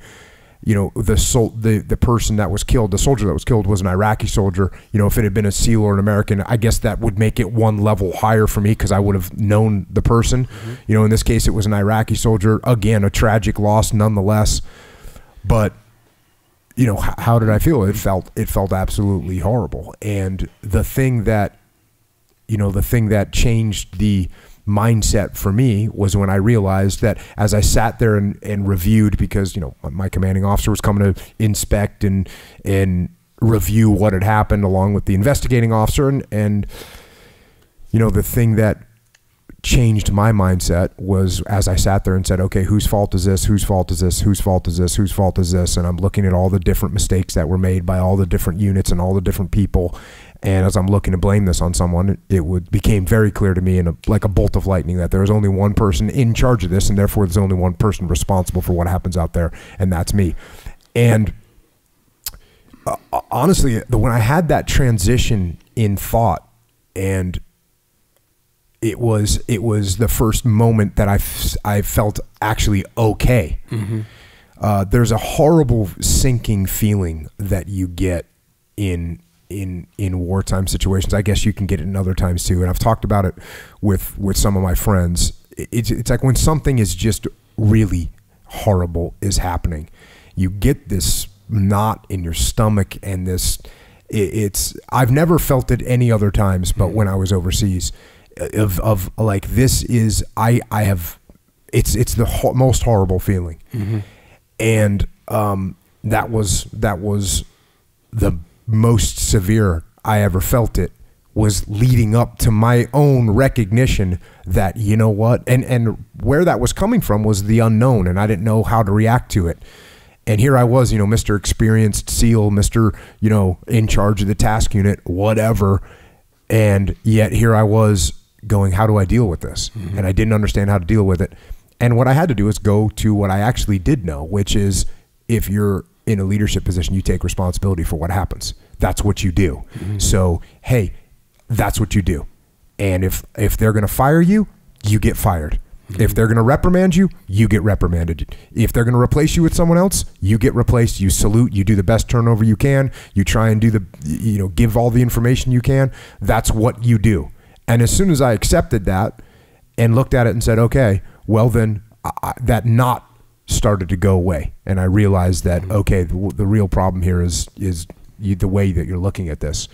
But and then the other big thing is, once you admit and you take ownership of those problems, and you actually not just take ownership of the problems, but you say, here's the problems and here's how we're going to get them solved. Here's the standard operating procedures that we're now going to follow to make sure that this never happens again. Well, then people look at you and they go, okay, he's got a plan. He's not sitting here dodging the blame for this. He's actually taking ownership of the problems, and he's going to get them solved. And I think, you know, I've never had this conversation with my commanding officer about his reaction, but I could see it. You know, I could see it. And the fact that he said, okay, you know, let's make sure it doesn't happen again. I like the procedures that you're putting in place. Use caution, proceed. You know, whereas I believe that if I would have said, well, it wasn't my fault, it was his fault and their fault and the other guy's fault, he would have said, okay, you're not going to have this job anymore. And I think that's the same thing with life. You know, the minute that you're looking around you and you're saying, hey, it's someone else's fault that I'm in this bad situation. And again, you know what? Okay, there's things that happen. I get that there's things that happen to people. You mentioned one of them. You can get a disease that you can't control. You can have a child get hit by a car. I mean, there's awful things that can happen that you can't have control over. But what you can have control over is how you proceed and how you go forward. And that's the part that you need to focus on, because the opportunity to fix what happened in the past, it's gone. I'm sorry. There's no time machine. There's no way of going back. It's happened. It's gone. Okay, how are you going to move forward? Where are you going to go now? That's what you need to focus on. And I've said that about regret too. People say, oh, you know, I live with no regrets. I'm like, oh, there's all kinds of things I'll tell you I regret, but I don't walk around with them because I can't do anything about them. Like, you know, maybe you would have maneuvered your aircraft a little bit different on September 16th, 1944. You've looked at it. Maybe you couldn't, but maybe you could have. But you don't walk around carrying that because it doesn't matter anymore. And it's the same thing with the things I've been through. It's like, okay, look, I made mistakes. You've made mistakes. We've all made mistakes. Okay, what are we going to do? Are we going to dwell on those and let them, you know, bear down on us? And even things that we can't control. Maybe the mistake wasn't ours or something that we couldn't control. I'm not going to carry that. I'm not going to carry that regret. I'm going to say, what can I do to move forward? And actually, there's a great guy I just had on the podcast named Rob Jones. He's a Marine. He fought in Iraq and in Afghanistan, and he ended up, he was a bomb disposal, digging for mines, a combat engineer, and he ended up finding a mine. And he found that mine, you know, with his own feet, and he lost both of his legs. And he said something that was awesome. He said, you know, you've got this weight that's bearing down on you. And he was sitting in a hospital bed, and he had this weight that was bearing down on him if he's going to live now the rest of his life with, you know, both legs amputated above the knee. And he said, what am I going to do with this weight? Am I going to let it push me down and bury me under the ground? Or am I going to use that weight to make myself stronger? And I think that's a incredible attitude to have. And by the way, he's about to run 31 marathons in 31 days. He's going to run 31 marathons in 31 days. Good grief. Yeah, unbelievable. Sure is. You know, the toughest flying that I ever did was in combat in support of the ground troops. And they'd bring us in with rockets or bombs or napalm. We didn't have any guns on that airplane, but we knew that we had to get close, but not too close to the friendlies to be effective. You know, we couldn't put our weapons, 40 clicks away and do any good at all. But we get in too close to start singeing the mustaches of those soldiers or Marines down there, and by the way, if you get too close, actually, it goes way beyond singeing mustaches. If you go too close, you can kill friendly troops. Yeah. And again, we're back to what we just talked about. So that's a nightmare. And it was done. You know, I mean, again, the fog of war, and that's what happens. And it's really, really unfortunate. So I would get that knot in my stomach whenever I was called in to support the ground troops, and in fact would, torch off the smoke signal, and I'd look at the wind and trying to figure out exactly how I can get in there close. And lots of times I would go below the frag pattern of the bomb I was dropping just so I could get more accuracy. and we all did that. We weren't supposed to, but an average bomb, 500-pound bomb would have a frag pattern of 2,400 feet above the ground. That's what you were flying through after you dropped the bomb. And we'd go below that just to get more accuracy because we knew that those guys were dependent on us. And boy, there were some happy facts, after we would support those ground troops. But it was, it was pretty scary stuff. But back to your point about blaming other people, I had a coach early on, a very losing team, sorry to say, but he told us this because we'd start blaming other things for the problem. We were away and we didn't, the things weren't right, and we blamed somebody for this or somebody that, or the refs were calling it bad calls and all this stuff. And he said, the difference in success and failure in life is not the things around you. It's the choices you make about things around you. And you can blame everybody else for your problems, but in doing so, you give away control of your life. And I think that's the accountability issue that you're talking about, is that there's certainly freedom in discipline. There's also freedom in accountability, I think, because when you, like you say, when you say, okay, yeah, lots of people made a lot of mistakes, but oh, by the way, I was in charge. And so, the onus is really on me. And I find that when I practice taking, taking responsibility for some of the bad things that really weren't my fault, and I practice doing that, it frees me up, I think, to live a freer life. Yeah, and that's actually an interesting point, because sometimes people they hear, like, they'll read the book Extreme Ownership that we wrote, and they go, okay, cool. Well, all I need to do is take ownership of the problems, and then I'm a good guy, right? They go, oh, hey, these mistakes happened. It's my fault, so let's get them fixed. And that actually doesn't work. Actually, and when I say, hey, there was all these mistakes that were made on the battlefield, and different people made actual mistakes. They made mistakes. The day we had that blue on blue, there was other people that made mistakes. What I'm saying isn't like, oh, those were my mistakes, hey, it's my fault. No. What I'm saying is, actually, truthfully, those mistakes were things that I should have foreseen, that I should have understood better, that I should have planned better, that I should have trained guys better for. That they made the mistake, but the root problem of that mistake is my fault. It's not just saying, hey, my boss say oh yeah, that was my fault. No. It actually is my fault. And I have this conversation too, where people say, well, what do I do if I tell my employees, oh guys, it was my fault?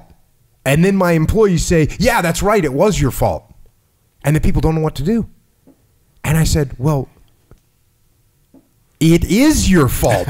That's what I'm saying. I'm not saying this so that it makes people not look at you and blame. No. And someone says, if I say, Charlie, we screwed up this mission, it was my fault. And you go, that's right, it was your fault. I don't go, no, it was your fault. No, that's not how it works.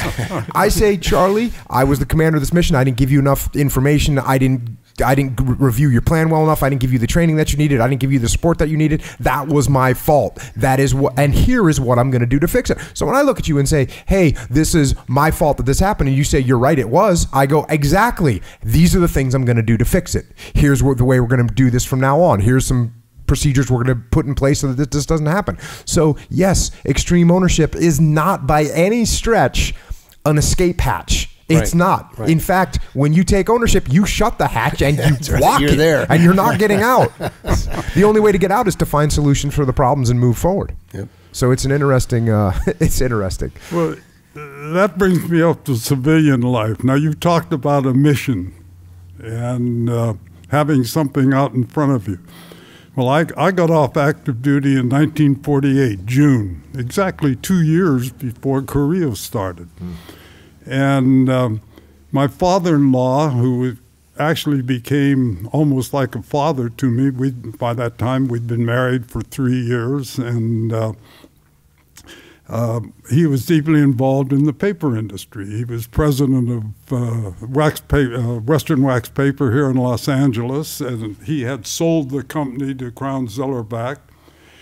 And his best friend was Richard McDonald, who was executive vice president of Crown Zellerbach. And between the two of them, they found this little paper company, and they're going to take care of their son-in-laws and son. And so Dick McDonald got off active duty as an engineer in the Army before I did. So he arrived at the paper company maybe almost a year before I did. And I had put all the money I had into this company before. Well, I was still on active duty. So I come home in June 48, and it's 4th of July coming up, and my father-in-law takes me down, and we buy 3 civilian suits. And all of a sudden, I'm a civilian, and I'm going to go work for this little company. And Dick McDonald was running the company because he was there a year before. But we had a partner in this company. And so I go down and I go to work. And boy, because I'm mechanically minded, they put me in charge of the plant operation. So now I'm a civilian and I'm working hard, and it goes for about 3 months, and then I begin to notice that we'd get an order in, and by that time we had maybe 50 employees, and we were making paper napkins and shelf paper and all these little items. We were what was called a paper converter. And so I noticed in running the plant that we'd get an order in and I'd look at the inventory and we'd had so much paper back in the inventory and I'd go back and check it and we ain't got it. And so now what's wrong? And so we had a little meeting and we decided, well, maybe we better take an inventory and see what's in the back of the plant there. And it turns out that our partner, who actually had control of the company, was deathly afraid to admit that he had been losing money. And he wasn't dishonest or anything, he just didn't want to admit it. And so to cover the losses, he inflated the inventory. So now we have this big meeting. I'm 90 days into being a civilian, and we take the inventory and we add all this up, and Dick McDonald and I owe Crown Zellerback Corporation about $20,000. It's 1948, and let me tell you, $20,000 is one hell of a lot of money. Wow. And I mean, this is when a house would cost, what, $500 to $1,000? Oh, yeah. Yeah. Wow.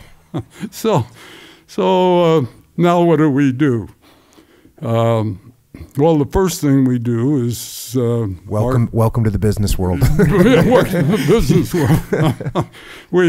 we decide that we better do something, and my father-in-law and Richard McDonald's father said, "Well, what are you going to do?" Well, the first thing we had to do is we had to go up and talk to Crown Zellerback in San Francisco. And so in order to do that, I had to buy a top coat and a hat, because you didn't go to San Francisco on a business meeting without having a hat and a top coat. And so we get on the train and we go to San Francisco, and we're plotting the whole way up there. What are we going to tell them? I had no idea. And got off the train at the station up there, got a taxi, and we go down to Sansom Street to this big, beautiful building, this Crown Zellerback, and I'm wearing my hat and my new top coat, and I'm going to see Mr. Zellerback himself. And just as I walk in the front door, some goddamn pigeon up above, let's go, right down across my brand new top coat. Now, the world can't be any worse than this. Now what do I do? Well, we had our meeting with Mr. Zellerback, and he was very, very gracious. All he said was, "When are you going to pay us the $20,000? So we said, "Well, we're going to work on it." And we did. And we worked very hard for about 2 years. And we finally began to make some money, getting ahead. And Korea started, the 25th of June. And about a week later, this fellow walks into our office and he said, "We have a problem." I'm from the U.S. government. And he said, "You know, we have to build up our supplies, and one thing that we just can't seem to solve is toilet tissue for K rations. Little pack of toilet tissue with a little piece of paper around it, too." And so he said, "We got one machine that belongs to one of the paper companies," and he said, "We've got that machine working 24 hours a day, 7 days a week, and we're not getting enough toilet tissue into these K rations. What can you do?" I don't know how in the heck he found us, but anyway, he did. So we thought, well, we took a look at it, and we figured that we could go to Crown Zellerback and get interfold tissue paper, and you could sit down and you could flick 20 sheets of interfold, make 2 folds in it, and then we had to have a tube. And so our superintendent and I went out and we bought a little machine that made a nickel pack for $1 worth of nickels, a tube, 20 nickel. We made the tube, and we cut it in half. Now we got a tube to put the 20 sheets in. And so I sit down for about an hour, and I folded paper, and they timed me, and they figured that as rough as I am, why, if I can do it that much in an hour, then a young lady could do it. So we hired about 50 gals, and we put them to work making these little toilet tissue wraps and putting a tube on it and throw it in a box, and we put them on piecework. And they were doing very well. In fact, we were out producing Scott Tissue's machine almost immediately. And these little gals down in East Los Angeles were making more money than anybody else in East Los Angeles on piecework. And so everything's going great. We're making money. We're paying off the balance of the $20,000 we owe 2 years later. And the guy walks into the office. He came into my office and he says, you know, he said, we got a situation here. And he had some of these packs. And he said, I'd like to see your operation. So we took him out in plant, and he picked up some of these tubes, and he looked at them, took them apart, counted the tissues in front of me, and they were all perfect. And he said, I got something to show you. He pulls these little notes out, and he said, just read them. And here's his little note written in handwriting in this tube. And these young ladies had been writing these little notes and putting them inside the tissue, and they left nothing to your imagination. And he said, he said, can you imagine some GI in a foxhole in the rain taking this apart and reading this note? How's he going to feel? Oh, I said, well, what are we going to do? I mean, he says, why don't we just leave it alone? Let's not talk to the gals. Just let them keep on doing it. It has to be a royal builder. Yeah. Anyway, that's how we paid off the $20,000. So, believe me, that 2 years of trying to pay that off, that military training that I had really was very helpful. There must be a museum somewhere that's looking for those tubes. You know, I have one. I'm down. Oh, really? It's not an original. Somebody picked it up after. It must have been for Vietnam. They picked it up and were producing it. And so I have one on my desk just as a reminder. But that's awesome. But it's you know, having a mission. I got a mission real quick. Yeah. Yeah. And it was a very discouraging one to think of owing $20,000 when that was well over twice what I paid for my house. Oh, wow. I just looked at my watch. We've been going for about 2 hours and 45 minutes. I say we wrap up this run. Echo, you got anything else? Have you said anything today? No. Okay. Do you have anything to add? Yeah, I do. When I lived in Honolulu, I had a motor scooter as well. Really? Crashed it. Didn't break my leg. Okay. So I was relating to you. Yeah. But yeah, they can get you. You feel so like free with it, and you want to do stunts and Be careful on the scooters. Oh yeah, for sure. Especially in Honolulu. Oh yeah, you can go everywhere. Yeah. Yeah. But yeah, other than that, that's it. Thank you both very, very much. Oh, hey, proud to be with you. Right on. Charlie Plumb, sir, anything else you want to say? I think we've covered it all. Really great being with you guys. You know, I think that the transfer of our, not necessarily our knowledge, but our war stories, but just the philosophy, you know, that we're coming up with, because it spans the test of time, I think, and will continue to span the test of time. You know, the accountability issue. face your fears issue, the making choices issue, the refusal to blame other people for your problems. Take control of your life, and it's not just a military thing. I think it's true with our kids, and it's true with students and politicians and all manners of our society. Just, I think, needs a little shot, of accountability. Agree. Well, I'd agree with that, and I think that meeting Charlie and what a wonderful spokesperson he is. He's actually gotten me into a position that I had to talk in front of a crowd a few times, and I always try to get in first because I don't want to follow him. That's for sure. People will be walking out. So while they're captive, I want to talk to them. Yeah. But I would love to be able to reach some of as you are doing, reach some of these young people who not that they're just because they're not thinking the way I think, but I think they're losing something. They're losing something that this great country has given to an awful lot of people, and I feel that I'd like to reach them, and I can't. And I think you're reaching them. I think Charlie's reaching them. You're reaching them, Jim. You're reaching them.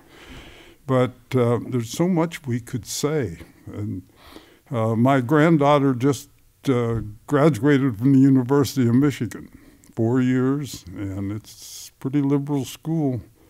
And we pay a lot of money and send our kids to school, and sometimes they get some wrong thoughts, and at least I think they're wrong. Maybe they're not. Maybe they're right, but I don't think so.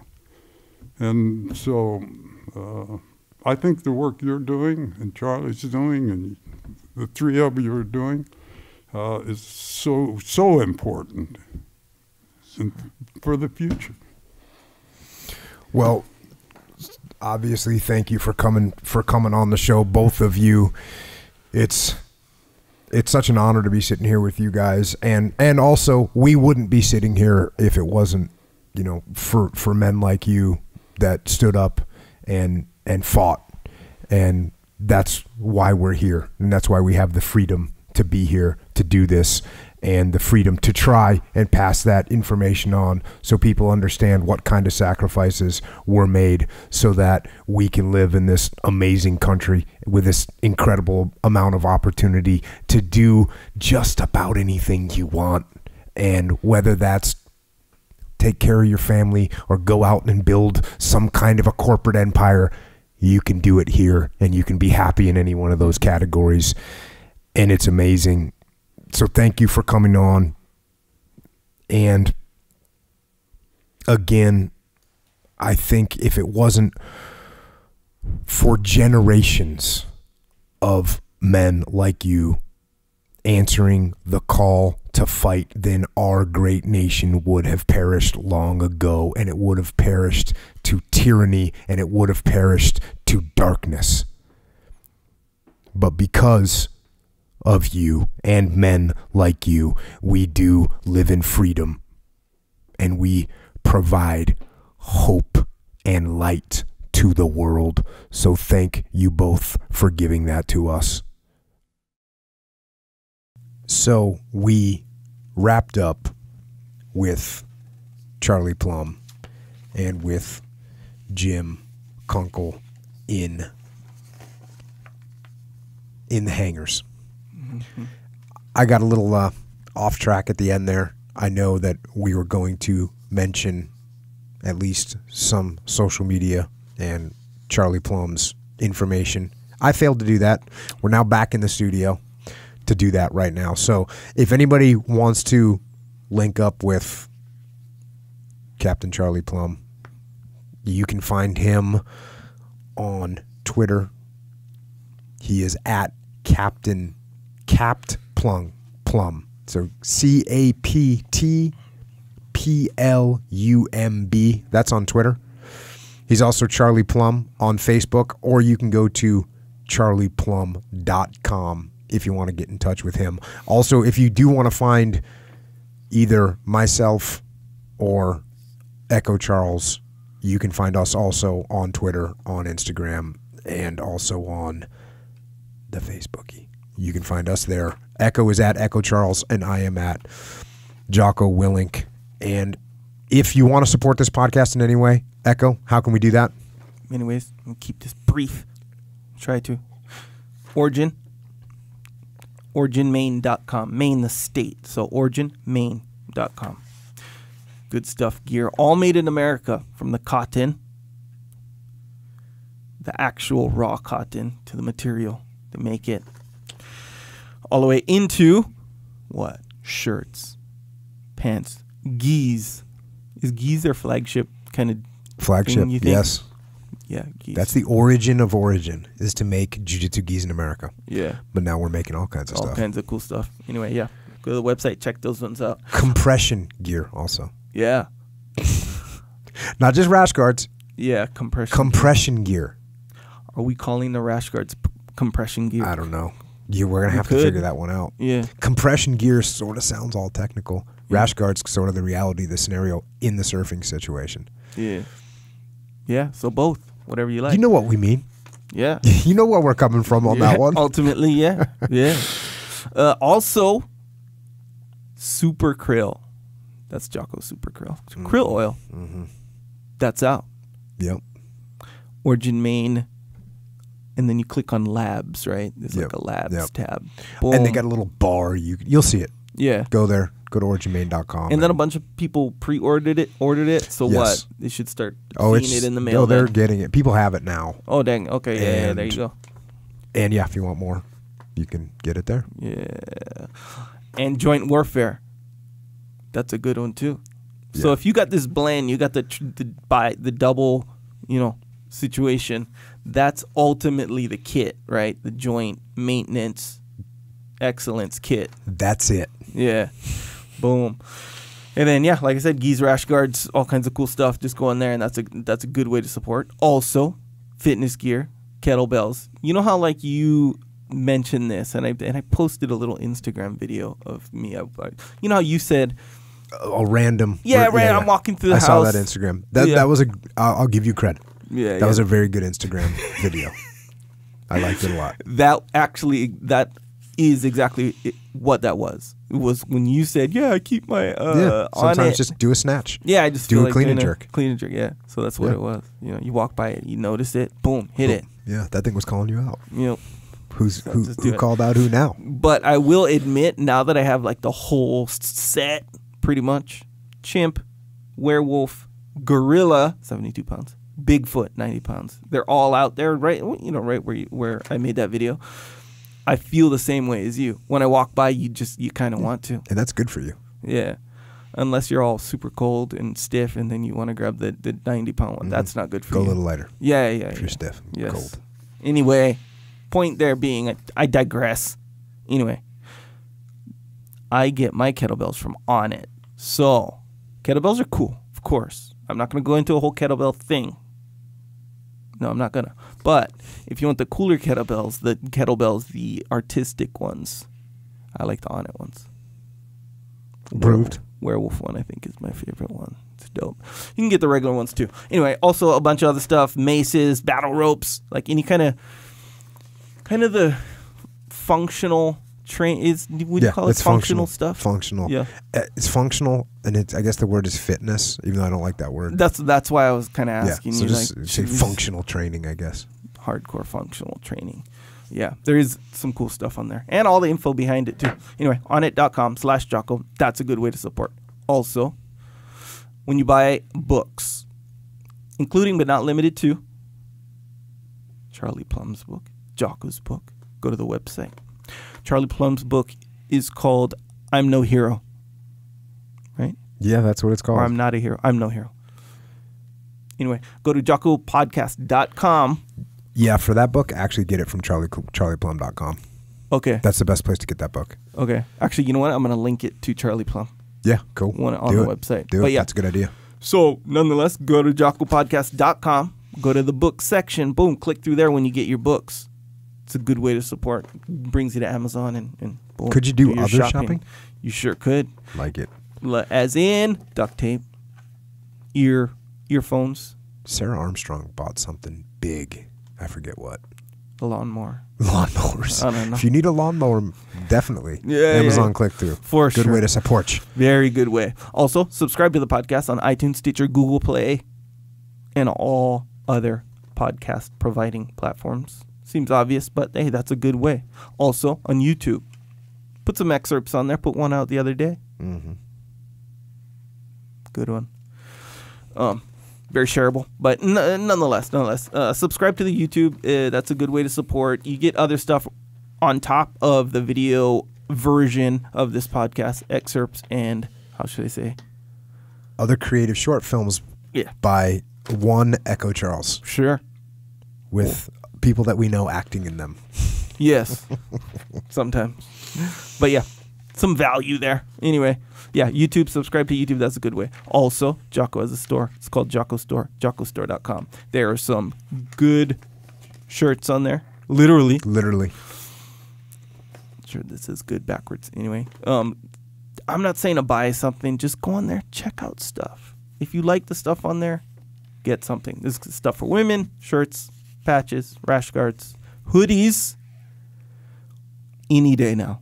The hoodies are they're heavier. Oh, you know? yes. And I'm going to put some new They're rash the guards. heaviest. Well, here's the thing. But the heaviest. So I'm going through the options, you know. There's one that's like too heavy. And it's like super expensive. You've never been to Michigan. They're like You've never been to Maine. Yeah, well, I have. Oh, I guess you have been to Maine. You've never been to Maine. It wasn't that cold. It wasn't that cold. Yeah, no, I get it. Put it this way. I'm convinced, for whatever that's worth, I'm convinced this is the appropriate one. Okay. That's what I think. Well, we, meaning everyone that listens to this and myself, we will be the judge of that. Yeah. Especially people that are from the north of America. Yeah. Or Canada. Sure, the northern region. I got you. And I'm confident. For England. sure. Yeah, just give me the feedback. All Cool. good. We will. Also, psychological warfare. On your journey / campaign against weakness, if you run into those days where you're not feeling like it and that's affecting you, where you're led to make or potentially make the decision to slack, hit the snooze, skip the workout, cheat on the diet, procrastinate more, or other forms of weakness, you listen to this album with tracks, Jocko tracks, telling you pragmatically why you shouldn't give in to those weaknesses. Results do not vary. 100% success rate on that one, in my experience. Psychological Warfare on iTunes, Amazon Music, anywhere where they sell MP3s. It's a good one. Very effective. Good way to support as well. Also, on Amazon, Jocko White Tea. You can get that through Amazon. You just search Jocko White Tea, and then you order it, and then you drink it, and then you start throwing things around and smashing everything around you. That's what it does. No big deal. Be prepared. Do have some books there, too. You can get them. Way of the Warrior Kid. That's a kid's book. Extreme Ownership. That's a book about leadership. Discipline Equals Freedom Field Manual. That comes out October 17th. It's a book about getting after it, for lack of a better word. Now, what's interesting about this is the book is not going to be available through Audible itself. It's going to be available through MP3 platforms such as iTunes, Google Play. What other platforms are there? Amazon Prime music listening. Yeah, Amazon. So that's where it's going to be available. The reason we did that is that we could, instead of just make it a big long multi-hour drone of talking, it's cut up as an album with tracks. Sure. Which seems to be the way. That way you can utilize it for just quick listening, for almost like you'd use Psychological Warfare album. Yeah, and it's a manual. That's why, right? Yeah, it's not yeah. like this. No, it's not a story. Like it's not a story. Yeah, no, exactly. it's not a story. Yeah, Discipline Equals Warfare. Discipline Equals Freedom Field Manual is not a story. It's a field manual. Sure. It's instructions. So you can get that there for your business. Echelon Front Leadership.